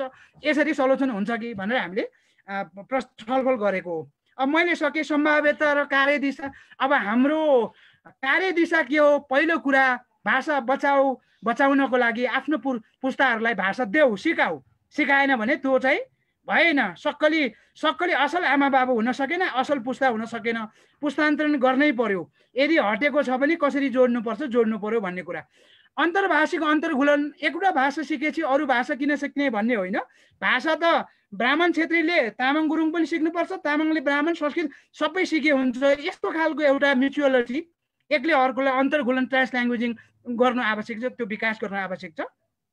अर्को मैले अघि नै भने सक्षमता विकास गरौँ। अघि नै कुरा, अहिले त सबैभन्दा केही गर्नै पर्छ। शिक्षकलाई माध्यम र विषयको बारेमा तालिम दियो भने गजबले काम गर्नु छ। अब एउटा सर्टिफिकेट र उहाँलाई धन्यवाद दियो भने मजाले पढाउनुहुन्छ क्या। हामी कहाँ कहाँ अल्झिया छौँ, केही गर्नै पर्दैन। भएकै शिक्षक साथीले गरिरहेको छ, त्यसमा थपथाप गरे पुग्छ। सामुदायिक विद्यालय चाहिँ बिरामी छ, उपचार दरै गर्नुपर्छ, सिकाइ उपलब्धि बढाउनुपर्छ, स्वस्थ बनाउनुपर्छ। त्यो बनाएपछि उता बोर्डिङतिर धनी मानी भनेका नसकेका मात्रै हुँदै सकेका बच्चा पनि यता आउँछ होइन। त्यस कारण त्यो गर्नु हाम्रो आवश्यकता छ। अब एकीकृत पाठ्यक्रमले भाषा आयोगले सिफारिस गरेको छ, कानुनमा भएको त लागू गर्नै पर्यो। गैर कानुनी काम गरेको छ, आवाज उठाउनु पर्यो हामीले भन्ने हो। अब भाषा आयोगले 1-3सम्म माध्यम भनेको छ, बोलेर पढाउने, त्योभन्दा माथि विषय लाउने भनेको छ, लाउनै पर्यो, कानुन गर्नै पर्यो, हामी सबैको भयो। स्थानीय तहले नीति बनाउनै पर्यो, किनकि कानुनमा छ। स्थानीय प्रतिष्ठानहरू गठन गर्न सक्छ, सबै भाषालाई जोगाउन सक्छ। अब तल काम गर्ने भयो तपाईँ हामी जस्तै माथिको भाषा आयोग, मातृभाषा संयन्त्र, हामी जति छौँ भाषिक संस्थाहरू, हामी सबैले चाहिँ तल प्राविधिक सहयोग गर्नु पर्यो, जोडिनु पर्यो दुईटाको बिचमा। त्यहाँ जोडिसकेपछि वारिपारी जाने काम हुन्छ। अब जातीय भाषिक संस्थाहरू, अब राजनीतिक हाम्रा तामाङ घेदुङले तामसालिङ भन्थ्यो, आएन, अब त्यता नजाउँ होइन, गण्डकी भइसक्यो, त्यता जानु परेन। अब भाषिक आन्दोलन, सामाजिक सांस्कृतिक क्रान्तिमा जाउँ। सामाजिक सांस्कृतिक क्रान्ति त्यस्तो जसले यो संसारलाई उथलपुथल गर्छ। हामीले चाइनिज सांस्कृतिक क्रान्तिको कुरा सुनेका छौँ, त्यो भनेको सफ्टवेयर पार्ट हो, जसले क्यापासिटी डेभलप गर्छ, आफूलाई मजबुत बनाउँछ। अब अर्को चाहिँ जोड्नुपर्ने, डिजिटल्ली जोड्नुपर्छ। भाषालाई मेसिन ट्रान्सलेसन गर्ने, जस्तो हामीले नेपालीले अङ्ग्रेजीमा गर्न सक्छौँ, डिजिटल्ली विश्वभरि पुर्याउन सक्छौँ। अन्तिममा मैले यही भने, अब हामीले बहुभाषिक खेती गरौँ, बहुभाषिक खेती गरौँ, आफ्नो बालीमा हुर्केको अर्कामा नि हुर्काउने गरौँ, प्रयोग विस्तार गरौँ, यसलाई निरन्तरता दिउँ। हामी रहेसम्म अगाडि बढाइरहौँ भने यिनै कुराहरूको साथमा अन्तिममा संसार बदल्नु छ, सुधार आफैबाट गर्नु छ। डाक्टर योगी विकासानन्द मलाई मन परेको यो ओड हो। तसर्थ हामीले नगरे कसले गर्ने, अहिले नगरे कहिले गर्ने। मैले गुरुङमा धन्यवाद भन्न चाहेको नजानेर वाट भने, तामाङमा थुजु छे भने यहाँलाई, अनि धन्यवाद भने, थ्याङ्क यू भने। यिनै कुराहरूको साथमा मैले तपाईँ आफ्नो प्रस्तुति यही विषय बाँकी प्रश्नोत्तरमा छलफल गराउनलाई मलाई अवसर दिनुभयो, धन्यवाद। हजुर मैले बिर्साएँ। हजुर हस्, धेरै धेरै धन्यवाद डाक्टर लोकचन। अब यहाँको प्रस्तुति यति छ कि अब यो 40 मिनटमा सम्भावना त हुँदैन होइन। अब यसको लागि चाहिँ अझै हामीलाई धेरै समय चाहिने हो, तर हाम्रो एकदम समयको चाहिँ पाबन्दीले गर्दा 40 मिनट मात्रै हजुरलाई हामीले राख्न सक्यौँ। अब तर पनि यहाँको प्रेजेन्टेसनबाट आज जुन यहाँ सहभागी व्यक्तित्वहरू सबैले धेरै कुराहरू चाहिँ बुझ्नुभयो होला जस्तो लाग्छ। अब म यति भन्दै अलिकति एउटा मेरो पनि अनुभव यहाँलाई सुनाउन चाहेँ। जस्तै मातृभाषा कतिको महत्त्व छ भन्ने कुरामा अब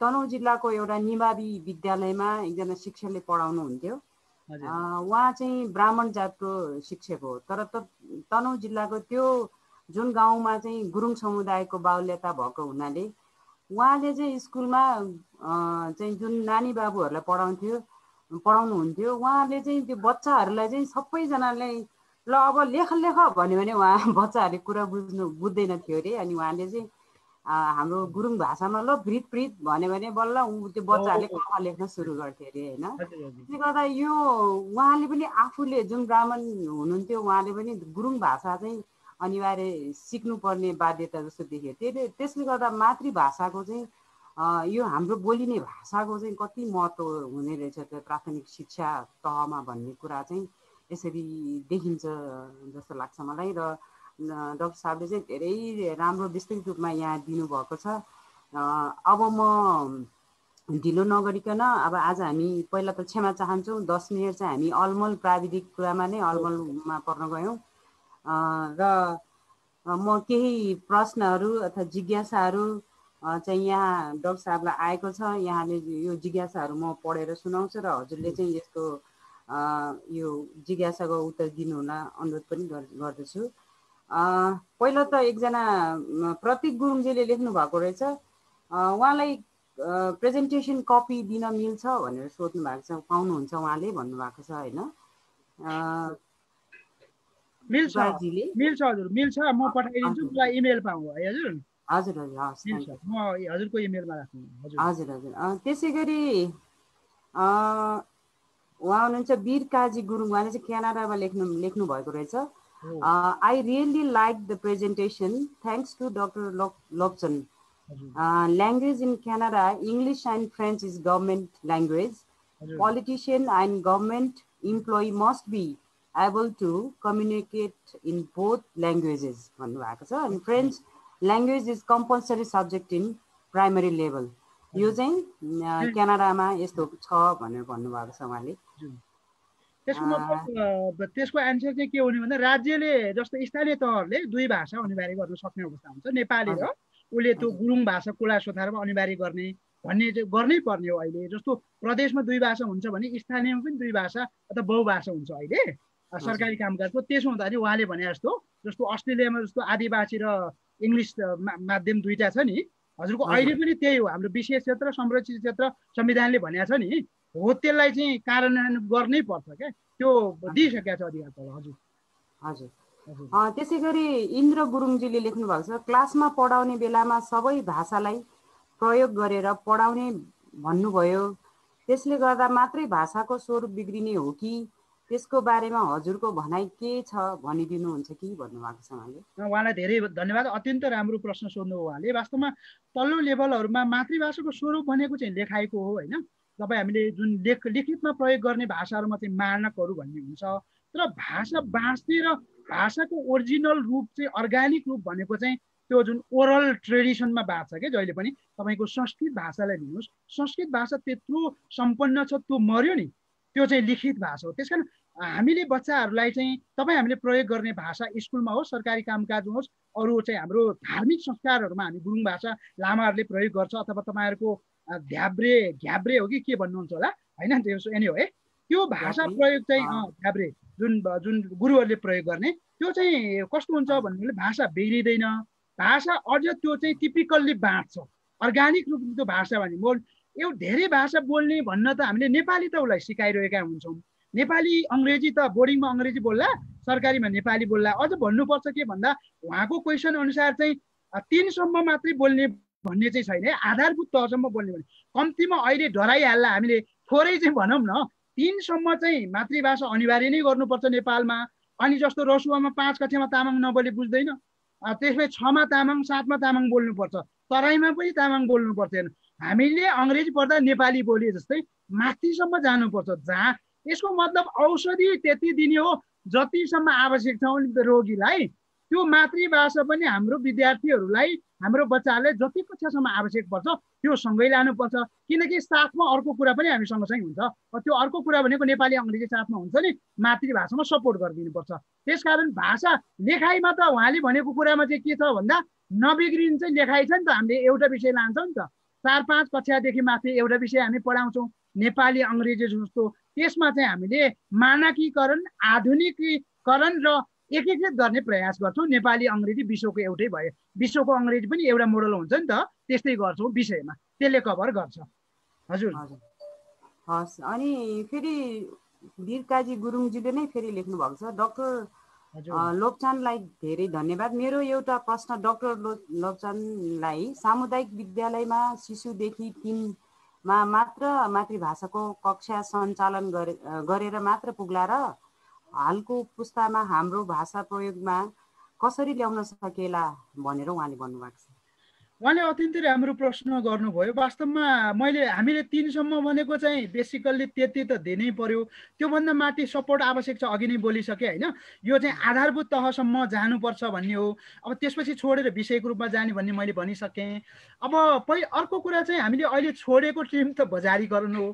बजारीकरण सँगसँगै हाम्रो संस्कृतिको पनि अलिकति विकासीकरण भन्ने हो कि विकासीकरण भनेको आफ्नो संस्कृतिले छोडेर अर्को संस्कृतितिर जाने क्या। हामीले पनि घरभित्रै चाहिँ त्यो तामाङ नबोलिदिने, जस्तो मैले तपाईँलाई पहिले कसम खाएर भनेको छु, मेरो सन्तानहरू जसलाई चाहिँ मैले तामाङै सिकाइरहेको छु। अब तपाईँको समुदायले, मेरो समुदायले सबैले त्यो गर्नै पर्यो, आफू नगर्ने अर्कालाई गर भन्दा त यो त हुनै सक्दैन, हाम्रो भाषा मर्छ नै। त्यस कारण हामीले आफैबाट सुरु गरौँ। लास्टमा मैले भनेको त्यही हो, तपाईँ हामी संसारमा जति छौँ जसले छोडेको छ उसलाई दिने प्रोग्राम बनाऊ, हाम्रा बच्चाहरूलाई घरबाट सुरु गरौँ, हिजो पाएन होला आफैबाट सुरु गरौँ भन्ने कुरा हो। आफैबाट सुरु गर्नुपर्छ। लास्टमा योगी विकासानन्दलाई मनन गरौँ भने हजुरलाई मैले। हजुर हस्।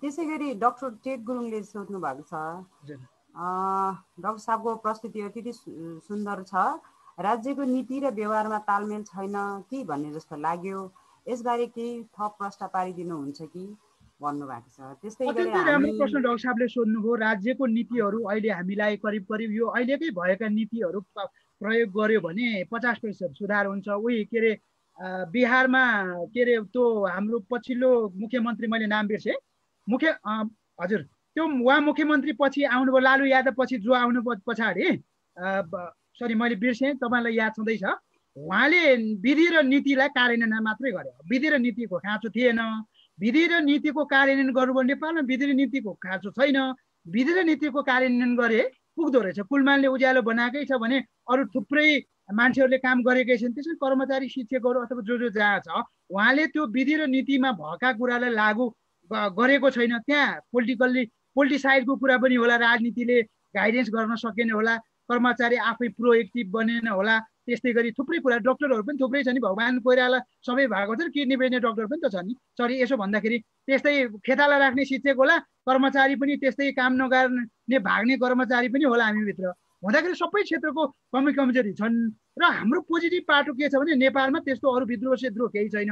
अहिले एकदम उपयुक्त अधिकार छ, त्यो नीतिलाई नै कार्यान्वयन गरेर बरु यो इनर्सिया भन्छ कि कर्मचारी तन्त्र केमा, इनर्सियाले चाहिँ हाम्रो भाषिक संस्थाहरू यहाँ जस्तो विद्वानहरूले अलिकति घचघच्याउनु पर्यो। हजुर यहाँलाई पनि थपिदिनु पर्यो, यहाँले घचघच्या एकाउन्टेबल बनाउन क्वेसन गर्नु पर्यो। हाम्रो साइलेन्ट कल्चर छ, साइलेन्ट कल्चर भनेको चाहिँ सबै यस्तै त हो भनेर बसिदिने हो। हजुर अब हामी यहाँले जसरी यहाँ बोल्नुभयो, त्यस कारण साइलेन्ट कल्चरलाई तोडौँ, आफ्नो अधिकारको लागि बोल्न थालौँ, अभियानमा जुटौँ भन्ने मेरो यहाँलाई अनुरोध हो। र अनि अरू पनि सचिन्छन्, अरू ठिक ठाउँमा आउँछन् भन्ने मलाई लाग्छ।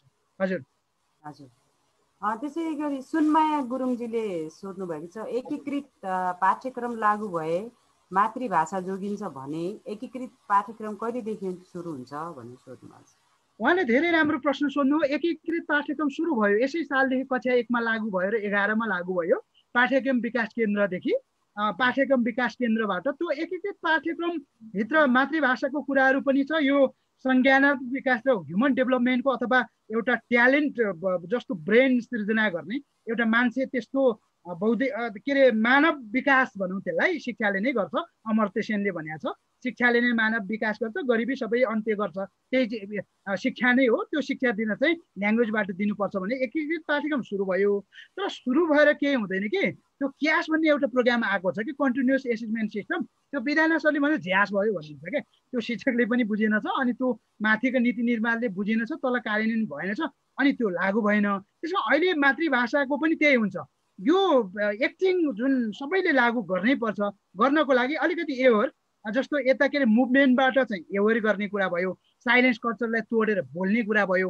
उसले के अरे ओमी भाभा र गायत्री स्पिवाकहरू त्यो तपाईँको उसले भनेको छ नि यो अहिले चाहिँ अमेरिकी नोम चम्स्कीहरूले होइन यो चाहिँ जुन अब क्यापिटलिजमहरूले खत्तम पारिसक्यो अब बोल्नै पर्छ। ट्रम्पको बारेमा पनि बोल्नै पर्छ, हामी बोल्नै पर्छ, गर्नै पर्छ। सुरु गरौँ, तपाईँले सुरु गरौँ, मैले सुरु गरौँ, संस्थाले सुरु गरौँ। त्यसपछि तपाईँले बोलेपछि अर्कोले सुन्न बाध्य हुन्छ र गर्न बाध्य हुन्छ। हामी सबैले त्यो कमिटमेन्ट गरेर काम चाहिँ गर्ने थाल्नु पर्यो। लास्टमा भने हामीले नगरे कसले गर्ने, अहिले नगरे कहिले गर्ने, सुरु गरौँ भन्ने नै हो। हजुर ठिक हो हजुर। त्यसै लिल गुरुङले सोध्नु भएको छ यो चाहिँ तमी युला छोजदीले केही पहल गरिसक्यो कि छैन भनेर हाम्रो युलाको अब अध्यक्षज्यूलाई नै यो क्वेसन जाने रहेछ। यो भाषा शिक्षा विकासको बारेमा उहाँले नोट गरेर पछि एन्सर दिनु होला। त्यसै गरी डमर सिंह गुरुङजीले लेख्नु भएको छ डाक्टर साहबलाई धेरै धेरै धन्यवाद। मातृभाषामा शिक्षाको फाइदा हुने कुरामा कुनै शङ्का छैन र हामी आम आदिवासीहरू हाम्रा विद्यालयमा आफ्नै भाषामा शिक्षाको प्रावधान होस् भनेर वर्षौँदेखि मृग तृष्णा अवस्थामा छौँ। लोकतन्त्र र गणतन्त्र आए पनि राज्यले मातृभाषामा शिक्षा लगानी गरिदेला सोको व्यवस्थाले हाम्रो भाषाको प्रवर्धन र विस्तार होला भन्दा त अब भएकै भाषा पनि मर्ने भयो। सरकारले हाम्रो भाषा बचाइदेला भन्नु अब केवल मनको लड्डु घिउसँग नै हो केसँग खाऊ भने जस्तो मात्रै होला जस्तो छ। कारण सरकारले अब त झन् संस्कृत भाषाको पो सुरु गर्ने रे। अङ्ग्रेजी भाषाको विश्वमा दबदबा भए पनि जस्तै नेपालमा पनि खस भाषाको अन्य जातिगत भाषामाथि छ। अब सरकारको आश मात्रै गर्ने हो भने भएका भाषाहरू सबै लोप भएर जाने स्थिति छ। तपाईँ नेपाल सरकारको उपसचिव र यस विषयको जानकार हुनुभएको हो। तपाईँ पनि जनजातिको प्रतिनिधित्व गर्नुहुने भएकोले के हामीले यो सरकारबाट आश गर्नु उपयुक्त होला या हाम्रो भाषाको संरक्षणको लागि अन्य विकल्प के गर्नु पर्ला तपाईँको सुझाव पाऊँ भनेर लेख्नु भएको छ। वास्तवमै हामी इतिहासमा धेरै समयसम्म सरकारलाई आश गरेर यहाँसम्म आइपुगेका छौँ।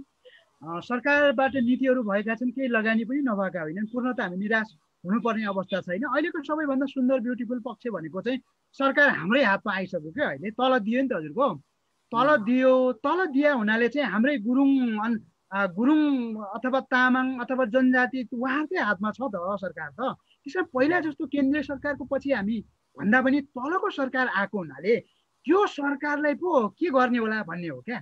जस्तो तामाङै मेयर हुनुहुन्छ, अङ्ग्रेजी लगाइरहेको छ। अब त्यो तलको सरकारलाई चाहिँ हाम्रै सरकारलाई चाहिँ हामीले अब चाहिँ अनि त्यो हाम्रै मातृभाषामा लाउने मात्र बनाउनुपर्छ। त्यो हामीले गरिरहेका छौँ।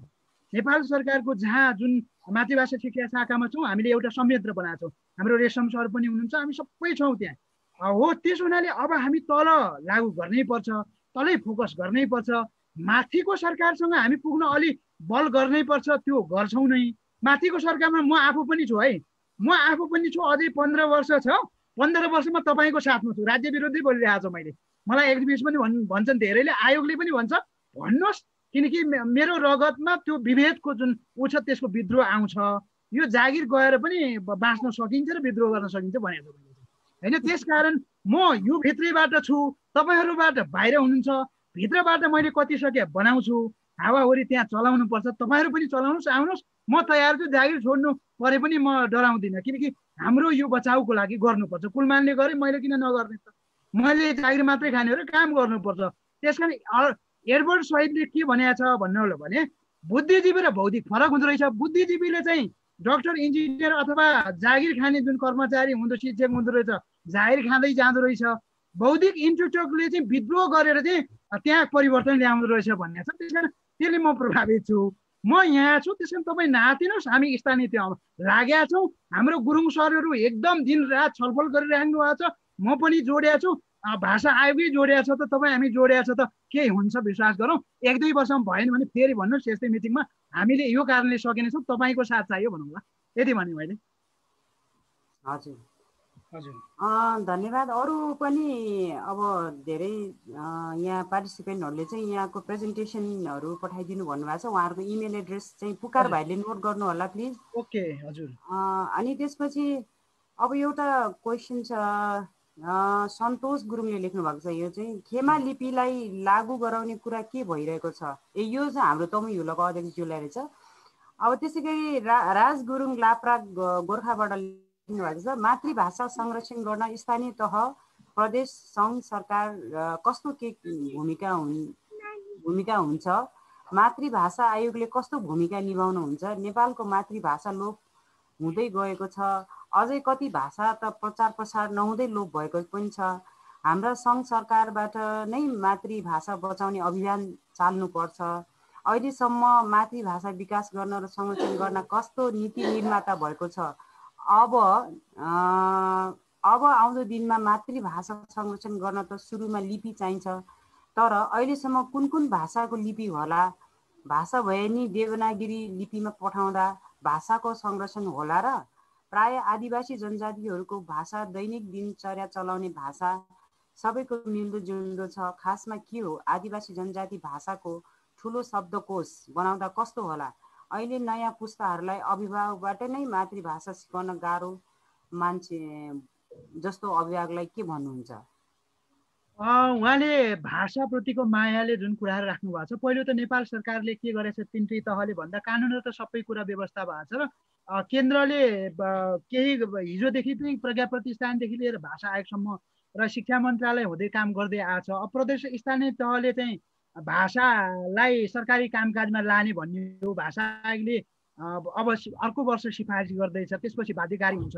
मैले यहाँलाई केही कुरा भन्नुपर्छ भने जुन अधिकारमा आएको छ स्थानीय तह र भाषा आयोगले सिफारिस गरेको छ, त्यसको लागि हामीले सामूहिक आवाज एउटा कुरा हो। अर्को कानुनी रूपमा पनि मुद्दा हाल्न सकिन्छ। जस्तो तपाईँले फाल्गुनन्द गाउँपालिकामा त्यहाँ मुद्दा हालेको थियो कि त्यो स्थानीय तह शिक्षक आफैले नियुक्ति गरेर त्यो लिम्बू र तामाङ राई भाषामा पठन पाठन गर्नुभएको थियो। उहाँहरूले जित्नुभयो नि त। त्यो लोकतन्त्र खुसियाली हो के, त्यो चाहिँ यो लोकतन्त्रको सफलता हो। हामी त्यो दिशामा छौँ।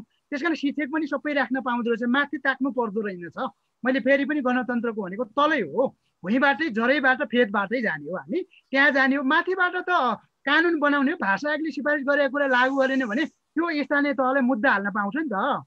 मुद्दा हाल्न बरु मैले कानुन पनि पढाएको छु कि बरु सहयोग गर्न सक्छु भन्नु बाहिर। मैले यही भने के त्यस हिसाबले मैले कुरा के गरेँ भन्दा यसको एक्सपर्टको हिसाबले पढ्या त भइहाल्यो। हामी बिच खुसुको भनेको यो चाहिँ हामीको कुरा, बाहिर त अब कानुन रूपमा म अर्कै संसारमा छु। एनिवे जे होस्, अब स्थानीय अभिभावक अर्को कुरा चाहिँ उहाँले लिपिको कुरा उठाउनु भयो। लिपिको कुरामा चिन्ता मान्नु परेन। अहिले 14वटा लिपिहरू नेपालमा चलेको रहेछ, तामाङमा 3टा लिपि चलेको रहेछ।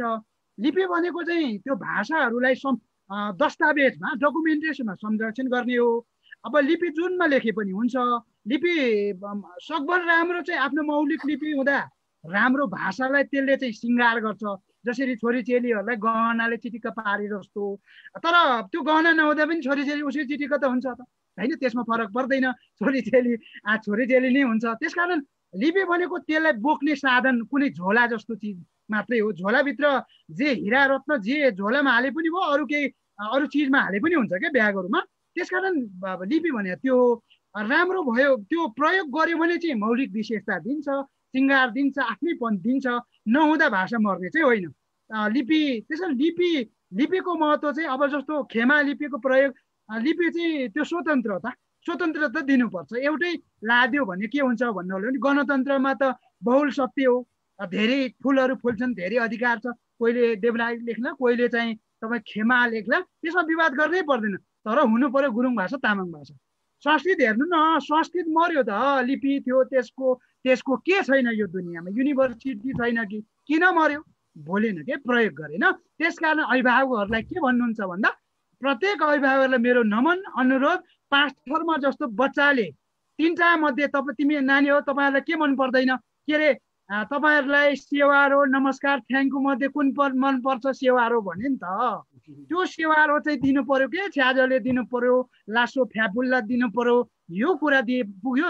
नदिने चाहिँ अपराधी हुन है भन्न बेर लाउँदैन। नदिने चाहिँ सन्तानले यिनले मलाई दिएन भाषिक मार्ने अपराधी पहिलो को हो भन्दा मेरो बाबुआमा रहेछ, मेरो पुस्ता रहेछ भने त बर्बादी भएन र? त्यसकारण भाषिक अपराधी सन्तानलाई नदिएर त्यो अपराध नगरौँ भन्छु मैले। त्यो निःशुल्क दिन सकिन्छ। पहिलोचोटि तपाईँको अंश त्यही दिउँ न छोराछोरीले, कसो? मैले त्यही भने त्यही गर्नुपर्छ जस्तो लाग्छ मलाई। हजुर, हस्, धन्यवाद।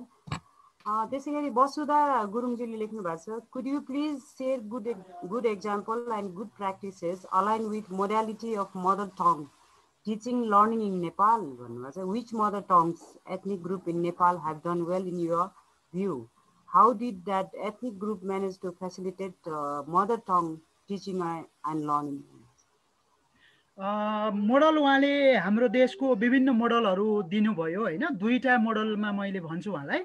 एउटा चाहिँ विषयको रूपमा पढाइ भएको छ। विषयको रूपमा प्राय जसो तामाङमा पनि राम्रै छ, त्यस्तै गरी राईमा पनि राम्रै छ, गुरुङको पनि होला केही गुरुङको रहन्छ है। राईमा पनि त्यो बान्तवाको धेरै ठाउँमा पढाइ भएको छ। अवधिमा पनि राम्रो छ। अब एथनिक ग्रुपहरूबाट मगरमा पनि छ हजुरको। मगरमा पनि चौकुनामा म आफै पुग्दा देखेको छु पढाइ भइरहेको छ। भनेपछि गुरुङमा चाहिँ अलिक कम रहेछ। यसरी मगर तामाङमा, मगरमा, गुरुङ, राईमा चाहिँ विशेष त अहिले अत्यन्तै विषयको रूपमा पढाइ भएको छ।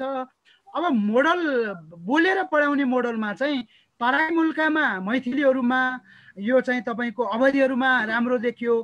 तामाङमा चाहिँ त्यो घोषित र अघोषित रूपमा हुन्छ है। अघोषित रूपमा रसुवाहरूमा तपाईँको हेर्ने रसुवामा अत्यन्त राम्रो छ। त्यहाँ चाहिँ 5 कक्षा 7 कक्षासम्म तामाङ बोलेर पढाउँछ। तपाईँलाई BBC साझा सवालमा पनि तपाईँले हेर्नुहोस्, त्यहाँ छ। त्यो हेर्नुभयो भने तपाईँलाई एकदम तामाङमा यति राम्रो त्यो रामसुन्दरले पढाएको तपाईँले देख्न सक्नुहुन्छ। त्यो चाहिँ बाध्यताले हो, नेपाल सरकारले घोषणा गरेर होइन के। त्यो कथाले माग्यो अनि मैले बोलेँ, कथाले माग्यो अनि मैले चाहिँ यो ग्लेमर दिएँ भन्छ नि हजुरको। त्यो त्यसकारण त्यो कथाले आवश्यकताले माग्या हो। त्यो आवश्यकताले हामी चाहिँ अहिले घोषित यो अलिकति सिङ्गारमा बढी फेसनमा गयौँ। घोषित आवश्यकताले त बोल्न बाध्य गराएकै छ त हजुरको। त्यो चाहिँ मोडल सबैभन्दा पक्का मोडल रहेछ क्या। त्यसकारण हामीले अहिले प्रयोग गर्नुपर्ने मोडल भनेको के हो भन्दा, मैले तपाईँलाई छोटोमा भने, हाम्रो शिक्षकहरूलाई केही चाहिँदैन।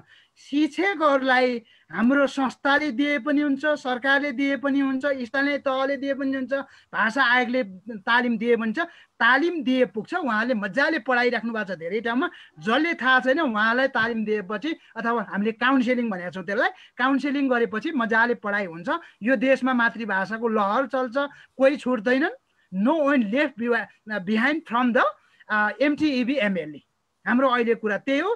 त्यो पोलिसीले भन्छ, राइट्सले भन्छ, सबैभन्दा बढी बच्चाको आवश्यकताले, पेडागोजीले, कग्निसनले भन्छ उसलाई चाहियो। अधिकारले भन्दा नि आवश्यकताले भन्छु मैले त। उसलाई चाहियो, उसलाई उपचार चाहियो, भाषिक उपचार, भाषिक त्यो बोलाइ चाहियो भन्छु। त्यो गर्नै पर्छ। त्यो मोडल भनेको चाहिँ बहुभाषिक मोडल हो। अन्तिममा भन्दा एउटा मात्रै भाषा होइन, नेपाली के अरे तामाङ अथवा गुरुङ एउटा मातृभाषा नेपाली मिसाउने अथवा एउटा मातृभाषा अङ्ग्रेजी मिसाउने हो। त्यस्तो बहुभाषिक मोडल चाहिँ विश्वकै लागि सफल र अहिलेको व्यवहारिक, यो चाहिँ हामी डाक्टर प्रेम फ्याक एउटा विज्ञ हुनुहुन्छ, उहाँ हामीले डेभलप गरेको नेपालमा। भाषाको अध्यक्षज्यू पनि यसमा सहमत हुनुहुन्छ। हामीले यसरी चाहिँ बहुभाषिक जाउँ अब भनेर गएका छौँ। र मौखिक माध्यम सबैभन्दा प्रभावकारी छ। नन कस्ट, जिरो कस्टबाट त्यो लो कस्टबाट हामी जान सक्छौँ। यसरी जान सक्यो। अब MTEB MLE भने छोटोमा मैले। हजुर हजुर हस्। त्यसै गरी प्रतीक गुरुङले सोध्नु भएको छ, how important is to get data on लिङ्ग्विस्ट population density to apply mother language teaching in primary level schooling भनेर सोध्नु भएको छ। उहाँको राम्रो क्वेसन हो। वास्तवमा कहिलेकाहीँ कसरी हेर्छ भन्दा, जहाँ गुरुङ बच्चाहरू छन् त्यहीँ मात्रै लाउने हो। जहाँ जहाँ तामाङ बच्चा त्यहाँ लाउने भन्ने कुरामा त विमति नै रह्यो। जस्तो विषय लाउन त्यो भाषा बोल्ने बच्चाहरू चाहियो होइन, एउटा विषय पढाउन, अनि मात्रै त्यो बोलेर पढाउन पनि जनसङ्ख्या त चाहियो। अब गुरुङ र तामाङ मात्रै भएन, त्यो गुरुङ तामाङ भए पनि नेपाली बोलिदिने भयो भने त मातृभाषा त्यहाँ लागु हुँदैन। ल्याङ्ग्वेज चाहिँ सिफ्ट अथवा डाई भएको हुनु भएन उसको। त्यसैले छ, तर युनिट चाहिँ यसरी मानौँ। मैले तपाईँलाई सर्टमा के भने भन्दा युनिट भनेको जहिले पनि एउटा बच्चादेखि, एउटा विद्यार्थीदेखि, एउटा जनतादेखि लिनुपर्छ। अथवा डक्टरले एउटा बिरामी जस्तै यसरी लिँदा सजिलो हुन्छ। डक्टरले एउटा बिरामीलाई ल्याब टेस्ट गरेर डायग्नोसिस गरेर जसरी उपचार गर्छ, नेपालमा पनि एउटा बच्चालाई जसलाई भाषिक समस्या कहाँ पर्छ पर्दैन भन्दा त त्यो सबैलाई दिनु पर्यो नि। त्यो सबै स्कुलमा हुनसक्छ होइन। एउटा बच्चा युनिट हो। एउटा बच्चा तामाङ छ, नेपाली बुझ्दैन भने अब एउटा तामाङलाई चाहिँ हामी व्यवस्था गर्न सक्दैन भनेर गर्न पाइन्छ र? अहिले बिग्रिया त्यही भएर हो लोकतन्त्रमा। औसत लोकतन्त्र, औसत बहुभाषिक माध्यम, औसत सिकाइ भनेको त्यही हो क्या अहिले सबभन्दा गलत। औसत होइन, इन्डिभिजुअल होइन, व्यक्तिगत सिकाइ, व्यक्तिगत उपचार हुनुपर्छ। एउटा बच्चा छ भने, एउटा जनता छ भने त्यसले पाउनु पर्यो, राज्यको सबै त्यहाँसम्म पुग्नु पर्यो। बहुभाषिक माध्यम पनि एउटा गुरुङ बच्चा, एउटा तामाङ बच्चा विषय माध्यमको रूपमा पुग्नु पर्यो। त्यसो हुँदाखेरि त हजुरको तथ्याङ्क त चाहिँ छ। भाषा आयोगले बनाउँछ त्यो, अहिले CBSले पनि बनाउँछ, हामीसँग छ। त्यस कारण एउटासम्म त्यो जान सक्छ। तर युनिट चाहिँ स्कुललाई पनि व्यक्तिलाई पनि मानौँ, स्कुललाई पनि मानौँ, कम्युनिटीलाई पनि मानौँ, स्थानीय तहलाई मानौँ, स्थानीय तहलाई छानौँ। जस्तो हामी भाषा आयोगले कोला सोथार भनेको गुरुङको सबैभन्दा बढी वक्ता भएको, जनसङ्ख्या भएको त्यही रहेछ त, त्यसरी जानुपर्छ। त्यस कारण हजुरले भन्नुभएको अत्यन्त राम्रो हो। हामी पुग्ने चाहिँ व्यक्तिमा हो। पहिलो सुरुमा स्थानीय तहमा पुग्ने होला। यसरी चाहिँ युनिट चाहिँ हामी जानुपर्छ। डेटा अत्यन्तै आवश्यक छ। त्यो चाहिँ जनगणनाले, हामी लिङ्ग्विस्टिक सर्वे पनि केही वर्षदेखि भाषा आयोगले थाल्दैछ। त्योभन्दा चाहिँ महत्त्वपूर्ण डेटा 78 को जनगणनाले आउँछ। त्यो चाहिँ प्रत्येक गाउँपालिकामा, वडामा कति छ भन्ने आउँछ। त्यसकै आधारमा हामी जान सक्छौँ। त्यसले गाह्रो पर्दैन। हजुर। त्यसै गरी निर्मला गुरुङजीले लेख्नु भएको छ, उहाँले चाहिँ इजरायलबाट लेख्नु भएको रहेछ। अहिलेको अवस्थामा हाम्रा अभिभावकहरू मातृभाषा सिक्नुभन्दा पनि अङ्ग्रेजी सिकाउन र सिक्न इच्छा राख्छन्। सामुदायिक विद्यालयमा छोराछोरी पढाउनु छोडेर सहरका बोर्डिङ स्कुलतिर आकर्षित भएका छन्। यस्तो हुँदा मातृभाषा शिक्षाको विकास गर्नको लागि स्थानीय सरकारले के कस्तो भूमिका निर्वाह गर्न अनिवार्य छ? डाक्टर साहब भन्नुभएको छ। कति राम्रो क्वेसन गर्नुभयो। आजभोलि अभिभावकलाई, शिक्षकले चाहिँ हामी स्कुलमा हेर्न जाँदाखेरि भन्छौँ क्या, शिक्षक साथीहरूलाई सोध्छौँ स्कुलको गुणस्तर किन राम्रो आएन, स्थानीय विषय र मातृभाषा किन पढाउनु भएन? अभिभावकले अङ्ग्रेजी रोज्छन्। उही नेताले जनता भने जस्तो, कर्मचारीले जनता भने जस्तो के भाग्ने बेलो। उहाँहरू त भोटर हो, उहाँहरू त्यो पाउने अधिकार हो। त्यो कर्मचारीले, शिक्षकले, राज्यले त उहाँहरूलाई बुझाउने हो नि त, उहाँहरूले बुझेर दिने हो नि त। त्यो के अरे त्यो सेवा उहाँहरूको नाममा भाग्ने प्रवृत्ति, स्क्यापिङ भयो क्या। त्यसैले अभिभावक महान हुनुहुन्छ। सार्वभौम सत्ता जनता भनेको उहाँ हो। उहाँको करले बाँच्ने हामी कर्मचारी हो। उहाँको करले तलब पाउने शिक्षक हो। अनि दिनु पर्दैन, अनि अभिभावकलाई दोष लागेर भाग्न पाउँछ? शिक्षकले त्यो कुरा बुझिसके हुनु पर्थ्यो र शिक्षकलाई तालिम दिइसक्नु पर्थ्यो, कर्मचारीलाई तालिम दिइसक्नु पर्थ्यो, नेतृत्व वर्गले त्यो कुरा भन्न सक्नु पर्थ्यो। त्यो अहिले अलिअलि विडम्बना छ। अब हामी लागिरहेछौँ, सबैजना लागेपछि उहाँहरूको घैँटोमा घाम लगाउनु पर्छ। लाग्छ कि लाग्दैन? लगाउँला होइन, त्यो भन्नुपर्छ गुरुङ सर। हामीले भाषिक माध्यम हामीले त्यो भन्नुपर्ने दिन आएको छ। भनेपछि त अब गर्नु पर्यो के भन्दा स्थानीय तह त सिंहदरबारको सरकार त्यहाँ दिया होइन, त्यो गणतन्त्रले मेयर साहबहरूलाई जन्माएको होइन, त्यहाँ कर्मचारी त्यहीँ गयो होइन। कानुनमा भनेको छ उहाँले लागू गर्नै पर्यो। लागू नगरे कानुन विपरीत भयो, तपाईँहरूको संस्थाले मुद्दा हाल्नु पर्यो अथवा मुद्दा नहालौँ भन्नु पर्यो नि त। चुप लागेर नबसौँ, बोलौँ। किन नगरे तपाईँहरूले? औलो ठड्यौँ, अब जे पर्ला होइन, देखा जाएका। हामीले औलो ठडाएर उहाँले गर्न लाउनु पर्यो। चुप लाग्यो भने दिनेवाला छैन, पाउनेवाला छैन। चुप नलागौँ, चुपको संस्कृति अन्त्य गरौँ। उहाँहरूलाई क्वेसन सोधौँ, मेयरलाई, किनकि हामी भोटर हो, अर्कोचोटि सार्वजनिक जनता हो नि त, भाषिक संस्था त त्यसको प्रतिनिधि हो। त्यस कारण उहाँलाई त्यो गर्न सकिने। दुईवटा कुरा भने, एउटा तल्लो तहमा अभिभावक शिक्षकहरूको लागि नीति पुरा गर्नुपर्छ। उहाँलाई कानुन पुरा गर्नुपर्छ, कार्यान्वयन बजेट हाल्नुपर्छ, कार्यक्रम लाउनुपर्छ, त्यो हामीले भनौँ, क्वेसन रेज गरौँ, उहाँलाई गर्न लगाउँ। मानेन भने मुद्दा हालौँ, त्यो त्यहाँसम्म जान सकिने अवस्था छँदैछ। अर्को कुरा चाहिँ हामीले हाम्रो आफ्नै संस्थाहरूको क्षमता पनि विकास गर्नुपर्छ। हाम्रो काम कति भयो अडिट गर्नु पर्यो। हामीले कति गऱ्यौँ त भाषिक संस्थाले, हाम्रा जनजाति के अरे समुदायहरूले त्यसको निमित्त अभिभावकहरूले के कति गरे, जो बुझेकाले, हाम्रो अभिभावकहरू जो बुझ्नुहुन्न उहाँको दोष होइन, त्यो जो बुझेका भनिएका हामीहरू जहाँ जहाँ छौँ हामीहरूले कति गरौँ, हाम्रो पनि अडिट गर्ने बेला आयो। उहाँहरूले हामीले इन्फोर्स गर्नुपर्छ, किनकि राज्य आफै एक्टिभ नहुँदो रहेछ। त्यो त जहिले इनर्सिया साइन्सको भाषामा ठेल्नै पर्ने छ, कर्मचारी तन्त्र, शिक्षकलाई पनि गर्नै पर्ने छ। अब मेयर साहबहरूलाई पनि, अब स्थानीय तहलाई पनि गर्नुपर्ने भयो। हाम्रो चाहिँ बरु यस्तो युनाइट भनौँ, त्यो यस्तो फोर्स भनौँ, हामी देखेपछि परैदेखि उहाँले लागू गर्न थाल्ने, हामीले त गऱ्यौँ हजुर भन्ने खालको हामी बन्यो भने त लागू होला जस्तो मलाई लाग्छ।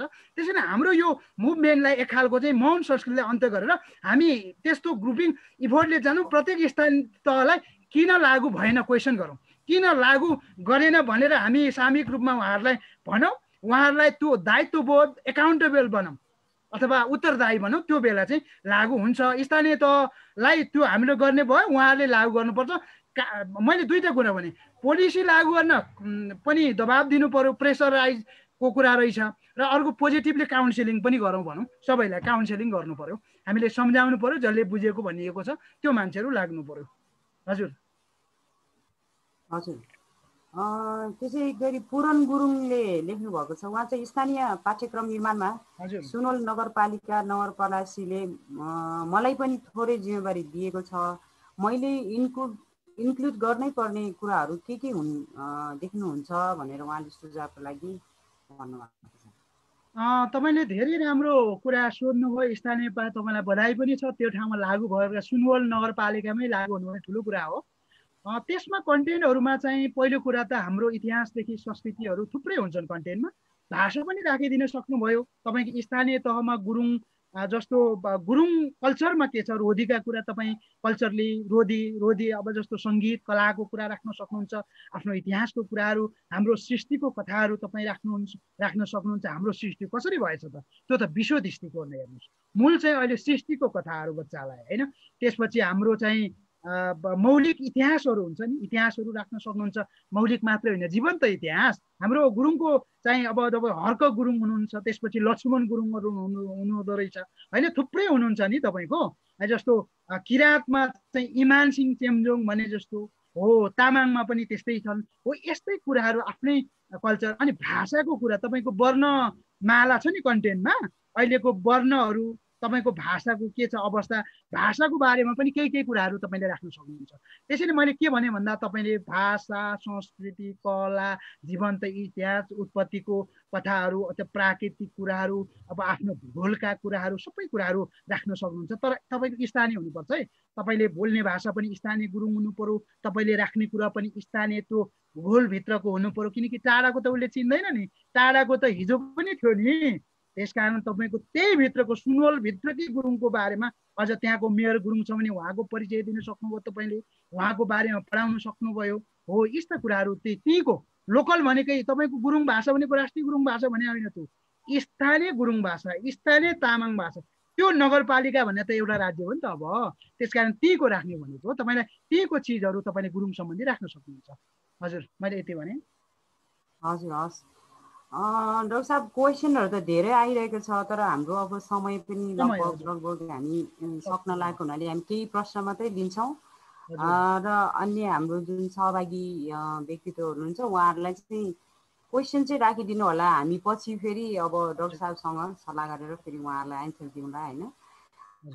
त्यति भन्दै अब म धरानबाट टङ्क कुमारी गुरुङले लेख्नु भएको छ, उहाँले चाहिँ यो वास्तवमा कामकाजी कुनै ठाउँमा प्रयोग भए पनि पढेर मात्र भयो नि, भाषा सबै ठाउँको स्कुलदेखि सरकारी कामकाजमा लाउन जोड गर्न तपाईँ मुख्य के पहल गर्नुपर्छ भनेर भन्नुहुन्छ। अब स्कुलको कुराहरू त धेरै आएछ डाक्टर साहब होइन, अब यो कामकाजी कुराहरू चाहिँ कामकाजी सरकारी कार्यालयहरूमा यस्तो ठाउँहरूमा चाहिँ कसरी गर्न सकिन्छ होला, अलिकति त्यसको बारेमा भनिदिनु होला। उहाँले धेरै राम्रो कुरा गर्नुभयो। सरकारी कामकाजीमा अहिले सबैभन्दा पहिला चाहिँ हामीले सजिलो र सस्तो र स्थानीय तहको अधिकारमा भएको इन्टरप्रिटर राख्ने, के त्यो अनुवादक हुन्छ नि, अनुवादक राखिदिने, प्रत्येक गाउँपालिकाहरूमा एकजना अनुवादक राख्ने, जसरी स्कुलमा शिक्षक राख्ने एउटा होइन, स्थानीय तहले जहाँ आवश्यक छ राख्ने अनुवादक राख्ने। अहिले सुरुमा अहिले नै गर्न सक्ने चाहिँ अहिले नै अनुवादक एउटा राख्यो भने मातृभाषी अनुवादक, साङ्केतिक भाषी अनुवादक भन्ने हुन्छ, जागिर पनि पाउँछ, कामकाजी त्यो भइहाल्यो।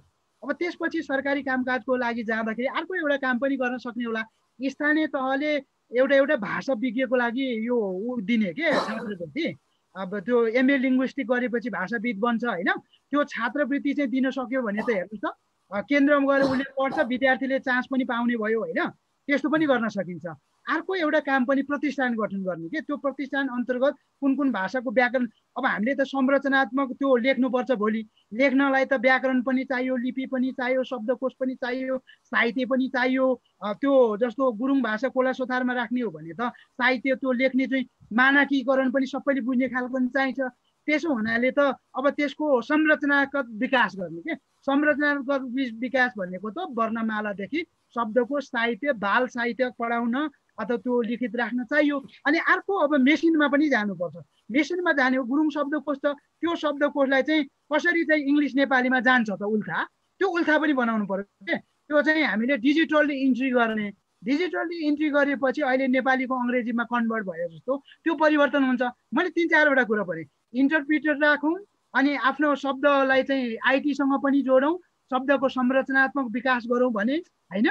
अर्को कुरा चाहिँ त्यो भाषालाई त्यहाँ चाहिँ विज्ञहरू तयार गर्नु पर्यो, भाषिक विज्ञ प्रत्येक स्थानीय तहमा स्कुलमा नर्स राख्ने भने जस्तो एउटा भाषा विज्ञ त्यहाँ भइदियो भने हेर्नुहोस् त सबै त्यो उसले हेरिदिन्छ के। उसलाई के जागिर भोलि कानुन अधिकृतहरू त राखेको छ नि त, त्यत्रो भाषाको लागि चाहिँ त्यो पनि गर्न सकिन्छ। छात्रवृत्तिहरू दियो भने अझ राम्रो होला, त्यसले चाहिँ गभर्न गर्छ। अर्को चाहिँ अब प्रतिष्ठान बनाएर सुरु गर्नु पर्यो। जब कोला सुधारबाटै सुरु गरौँ, एउटा भाषा प्रतिष्ठान बनाऊ, त्यहाँ व्याकरण प्रज्ञा प्रतिष्ठानले जस्तो हामीले पनि त्यहाँ गरेका छौँ, गर्न थाल्नुपर्छ सहकारी गरेर। यहाँले सहकारी गर्न सक्नुहुन्छ। यो भयो भने अहिले नै सुरु हुन्छ। इन्टरप्रिटर चाहिँ भोलि नै राख्न लाउन चाहिँ पहल गर्नु पर्यो कि हामीले। एकजना कर्मचारी चाहिँ गुरुङ भाषा र नेपाली भाषामा गर्ने, उसले त्यो अरू उल्था गर्ने शब्दकोशहरू सबै गरिराख्न पनि सक्छ, काम पनि हुने भयो। यसरी भोलि नै अब स्कुलमा एउटा शिक्षक राखी पनि भयो, सुरुवात हुन्छ नि त। यसरी अहिले नै हामी जान सक्छौँ। हजुर हजुर हस्। अब म धेरै चाहिँ राख्दिनँ हजुर है। एकजना हाम्रो डेलमान गुरुङजीले राख्नु भएको छ, मातृभाषा पठन पाठनमा बोलीचाली, शास्त्रीय लिपि एन्ड स्टुडेन्ट नम व्यावहारिक प्रयोगमा तालमेल कसरी गर्ने और क्राइटेरिया के हुन्छ भनेर सोध्नु भएको छ उहाँले।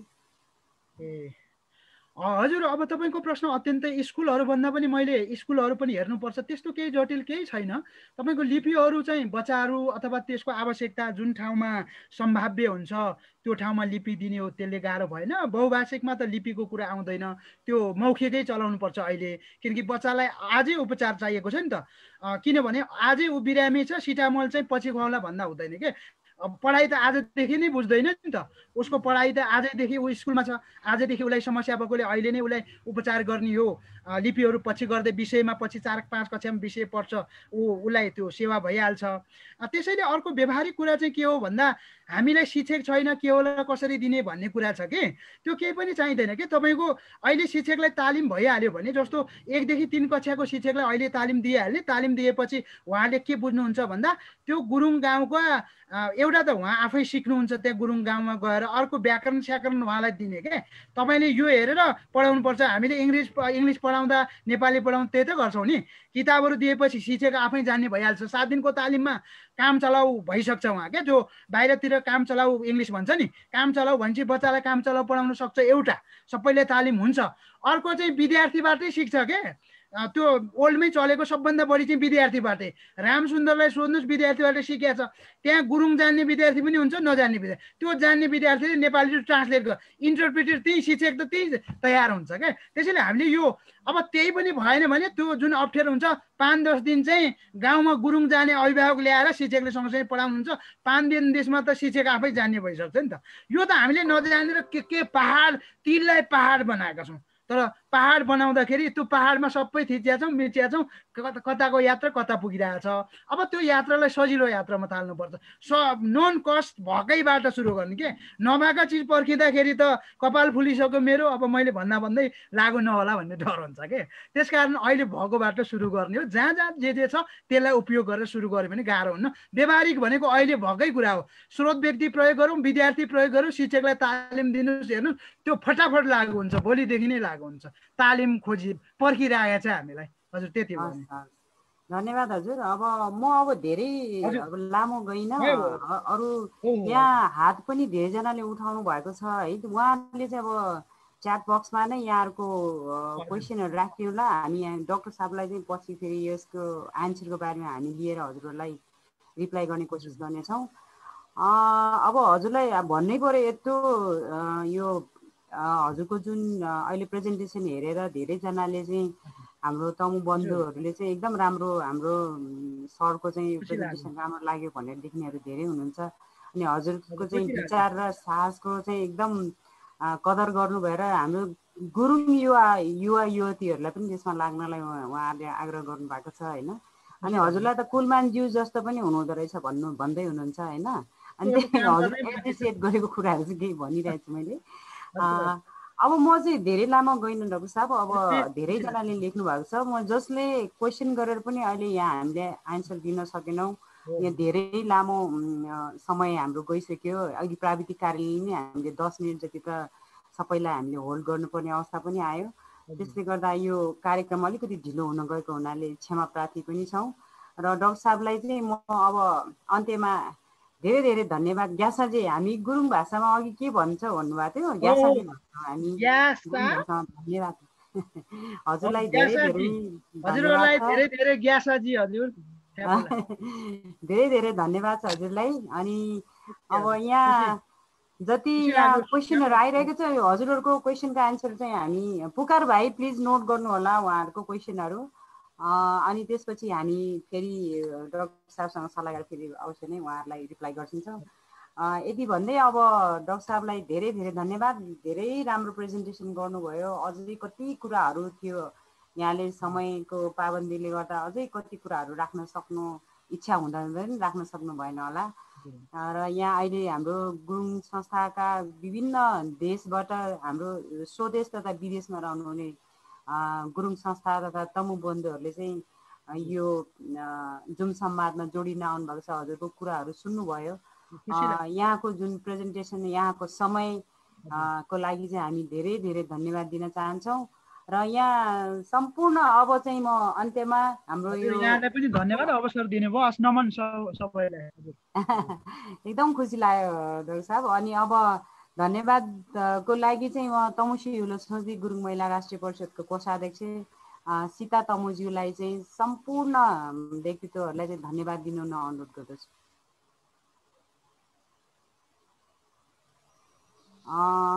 योभन्दा अगाडि सानो मैले सूचना सीताजी आउनुभयो अनलाइनमा पुकार भाइ एकचोटि त्यो दुईटा तीनटा क्वेसन चाहिँ नि तमी हुलाको अध्यक्ष रेशम गुरुङज्यूलाई चाहिँ नि भन्न दिनु न त्यो लिपि भाषा सम्बन्धीमा दुईटा क्वेसन सोध्नु भएको थियो नि त्यस पछाडि चाहिँ यो फ्लायरको विषयमा हजुर हुन्छ भाइ धन्यवाद ज्ञापन गर्नुभन्दा अगाडि म चाहिँ अब आउने हप्ता तमी हुला छोड्दीको चाहिँ आयोजकमा +2 र उच्च शिक्षाको लागि छात्रवृत्तिका अवसरहरू भन्ने जुन संवाद छ यसको लागि चाहिँ यसको बारेमा भनिदिनु हुनलाई म तमु हुला छोड्दी गुरुङ राष्ट्रिय परिषदका अध्यक्षज्यूलाई अनुरोध गर्दछु होइन मैले भन्नुपर्ने थिएन सबैलाई एकदम धन्यवाद डाक्टर साहबलाई धेरै धेरै धन्यवाद उहाँले धेरै आँखाहरू खोलिदिनु भएको छ हाम्रोमा अहिले सायद 2 जना गाउँपालिकाको अध्यक्षजीहरू हुनुहुन्छ धार्चेको र सिरान्चोक गाउँपालिकाको अध्यक्षजीहरूलाई देखिरहेको छु त्यसपछि धार्चेकै वडा अध्यक्षज्यू अनि त्यसपछि हाम्रो यहाँ नुवाकोटको वडा अध्यक्षज्यू चितवनको वडा अध्यक्षज्यू धेरै साथीहरू देखिराख्नु भएको छ सायद हाम्रो आँखा भन्दा पनि उहाँहरूको आँखा खोल्यो भने धेरै राम्रो हुन्छ जस्तो मलाई लाग्छ त्यो आँखा खोल्न डाक्टर साहब सफल हुनुभयो होला भन्ने मैले सोचेको छु मेरो भन्नु यसमा केही छैन जहाँसम्म सन्तोषजीले चाहिँ यो खेमा लिपिको सन्दर्भमा सोध्नु भएको छ, त्यो कुरा डाक्टर साहबले भनिसक्नु भएको छ, मैले बोल्नुपर्ने कुरा छ जस्तो लाग्दैन त्यसमा। र जहाँसम्म आउँदो शनिबारको लागि चाहिँ टेकानेट र हामीले संयुक्त रूपमा चाहिँ कार्यक्रम गर्दैछौँ। त्यो चाहिँ खास गरिकन +2 को विद्यार्थीहरूलाई टार्गेट गर्दैछौँ हामी। कसरी स्कलरसिपमा चाहिँ गेन गर्ने भन्ने कुरा चाहिँ मेन टार्गेट त्यो गरेर चाहिँ हामी कार्यक्रम गर्दैछौँ। हजुर धन्यवाद। हस् धन्यवाद अध्यक्षज्यू। अब म धन्यवाद ज्ञापनको लागि सीता गुरुङलाई अनुरोध गर्दछु। सीता गुरुङ हुनुहुन्छ नि? हुनुहुन्छ।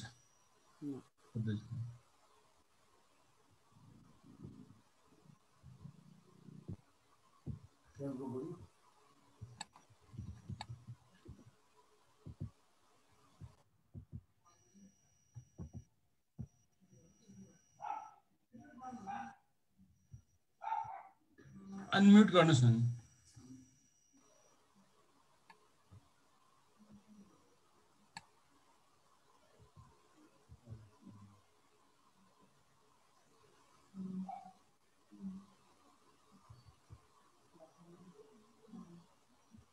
हामीले त्यो एक्सेस दिएको छैन कि दाइ?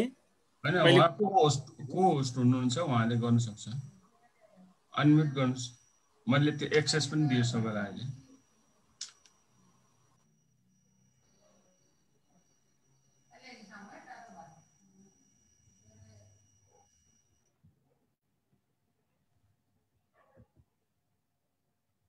बाबा गुड।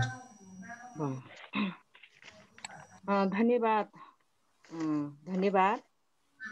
यस 7औं जुन संवादका कार्यक्रमको सञ्चालक तम्सीहुला चौधरी गुरुङ महिला राष्ट्रिय परिषदका केन्द्रीय उपाध्यक्ष श्री शोभा गुरुङज्यू, नमस्कार छ्याजलो। म सीता तम्सीहुला चौधरी गुरुङ महिला राष्ट्रिय परिषदको केन्द्रीय कोषाध्यक्ष। तम्सीहुला चौधरी गुरुङ महिला राष्ट्रिय परिषद र नेपाल तमु विद्यार्थी छोदी केन्द्रको संयुक्त आयोजित यस जुम कार्यक्रमलाई सुरुदेखि 7औं जुन संवाद कार्यक्रमसम्म पुर्याउन सहयोग गरी दिनुभएकोमा तमसीहुला चौधरी गुरुङ राष्ट्रिय परिषदका केन्द्रीय अध्यक्ष श्री रेशम गुरुङज्यूलाई विशेष धन्यवाद व्यक्त गर्न चाहन्छु। त्यस्तै गरी आज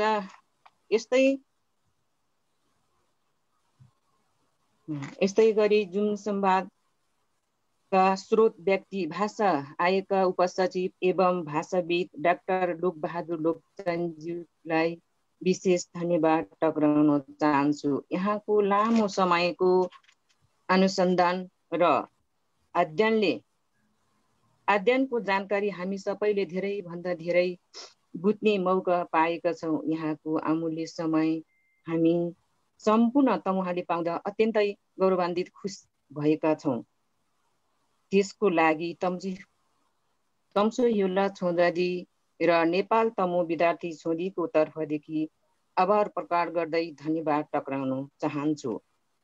यस जुम संवादमा जोडिनु भएका डाक्टर विद्वान तथा तमु व्यक्तित्वज्यूहरू, तम्सीहुला चौधरी गुरुङ राष्ट्रिय परिषदका पदाधिकारी सदस्यज्यूहरू, तम्सीहुला चौधरी गुरुङ महिला राष्ट्रिय परिषदका केन्द्रीय अध्यक्षज्यू, काबा अध्यक्षज्यू साथै पदाधिकारी सदस्यज्यूहरू, नेपाल तमु विद्यार्थी छोदीका अध्यक्षज्यू, पदाधिकारी सदस्यज्यूहरू, प्रदेश जिल्लाबाट जोडिनु भएका अध्यक्षज्यू साथै पदाधिकारी सदस्यज्यूहरू, देश विदेशबाट जोडिनु भएका तमु सङ्घ संस्थाका अध्यक्षज्यू साथै पदाधिकारी सदस्यज्यूहरू लगायत सम्पूर्ण महानुभावहरूमा हार्दिक धन्यवाद टक्राउन चाहन्छु। यस्तै गरी नियमित रूपमा जुम कार्यक्रम प्रायोजक गर्नुहुने डाक्टर सुलोचना गुरुङज्यू र सहपरिवारलाई पनि हार्दिक धन्यवाद टक्राउन चाहन्छु। प्रविधि क्षेत्रमा सहयोग गर्नुहुने प्राविधिक संयोजक तम्सीहुला छोदीका उपत्यका प्रमुख श्री प्रसाद गुरुङज्यूलाई विशेष धन्यवाद टक्राउन चाहन्छु। त्यस्तै गरी कार्यालय सचिव रस बहादुर गुरुङलाई पनि धन्यवाद टक्राउन चाहन्छु। विभिन्न माध्यमबाट 7औं जुन संवादमा जोडिनु भई प्रचार प्रसार गरिदिनु भएकोमा तमहिउलाछौजडी.com, आदिखोला तमुसमाज.com, छाजलो न्युज.com, इच्छाकामना ओम न्युज.com, तमु स्टुडेन्ट नेपाल.com, तमुमेता.com र सप्ताप्ती न्युज.com आदि सञ्चार माध्यमहरूलाई पनि हार्दिक धन्यवाद टक्राउन चाहन्छु। कोभिड-19 को यस्तो कहरका बावजुद पनि आफ्नो अमूल्य समय प्रदान गरिदिनु भएकोमा यस जुम संवादमा सुरुदेखि अन्तसम्म रही हामीलाई सहयोग गरी कार्यक्रम सफल बनाइदिनु भएकोमा हार्दिक आभार प्रकट गर्दै तमसिहोला छोजदी गुरुङ महिला राष्ट्रिय परिषद, नेपाल तमु विद्यार्थी छोदी केन्द्रीय कार्य समिति र मेरो व्यक्तिगत तर्फबाट हार्दिक धन्यवाद टक्राउन चाहन्छु। यहाँहरूको साथ र सहयोगले आगामी जुन संवाद कार्यक्रम पनि सफल रहनेछ भन्ने विश्वास निवेदन गर्न चाहन्छु। त्यस्तै गरी अन्त्यमा केन्द्रीय अध्यक्ष श्री रेसाम गुरुङज्यू, आजको कार्यक्रमको स्रोत व्यक्ति भाषाविद डाक्टर लोक बहादुर लोप्चन ज्यू, कार्यक्रम सञ्चालिका उपाध्यक्ष श्री शोभा गुरुङज्यू लगायत यस जुन कार्यक्रममा जोडिनु भएका सम्पूर्ण महानुभावहरूलाई पुनः धन्यवाद टक्राउँदै मेरो धन्यवाद मन्तव्यको क्रममा हुन गएको केही कमी कमजोरी प्रति माफी चाहँदै मेरो छोटो धन्यवादको मन्तव्यलाई यही नै अन्त्य गर्न चाहन्छु। हस्त धन्यवाद। जय तमस्यो ग्यासजी। धन्यवाद। हाम्रो कोषाध्यक्ष तमुसी हुलाछौजदी गुरुङ महिला राष्ट्रिय परिषदको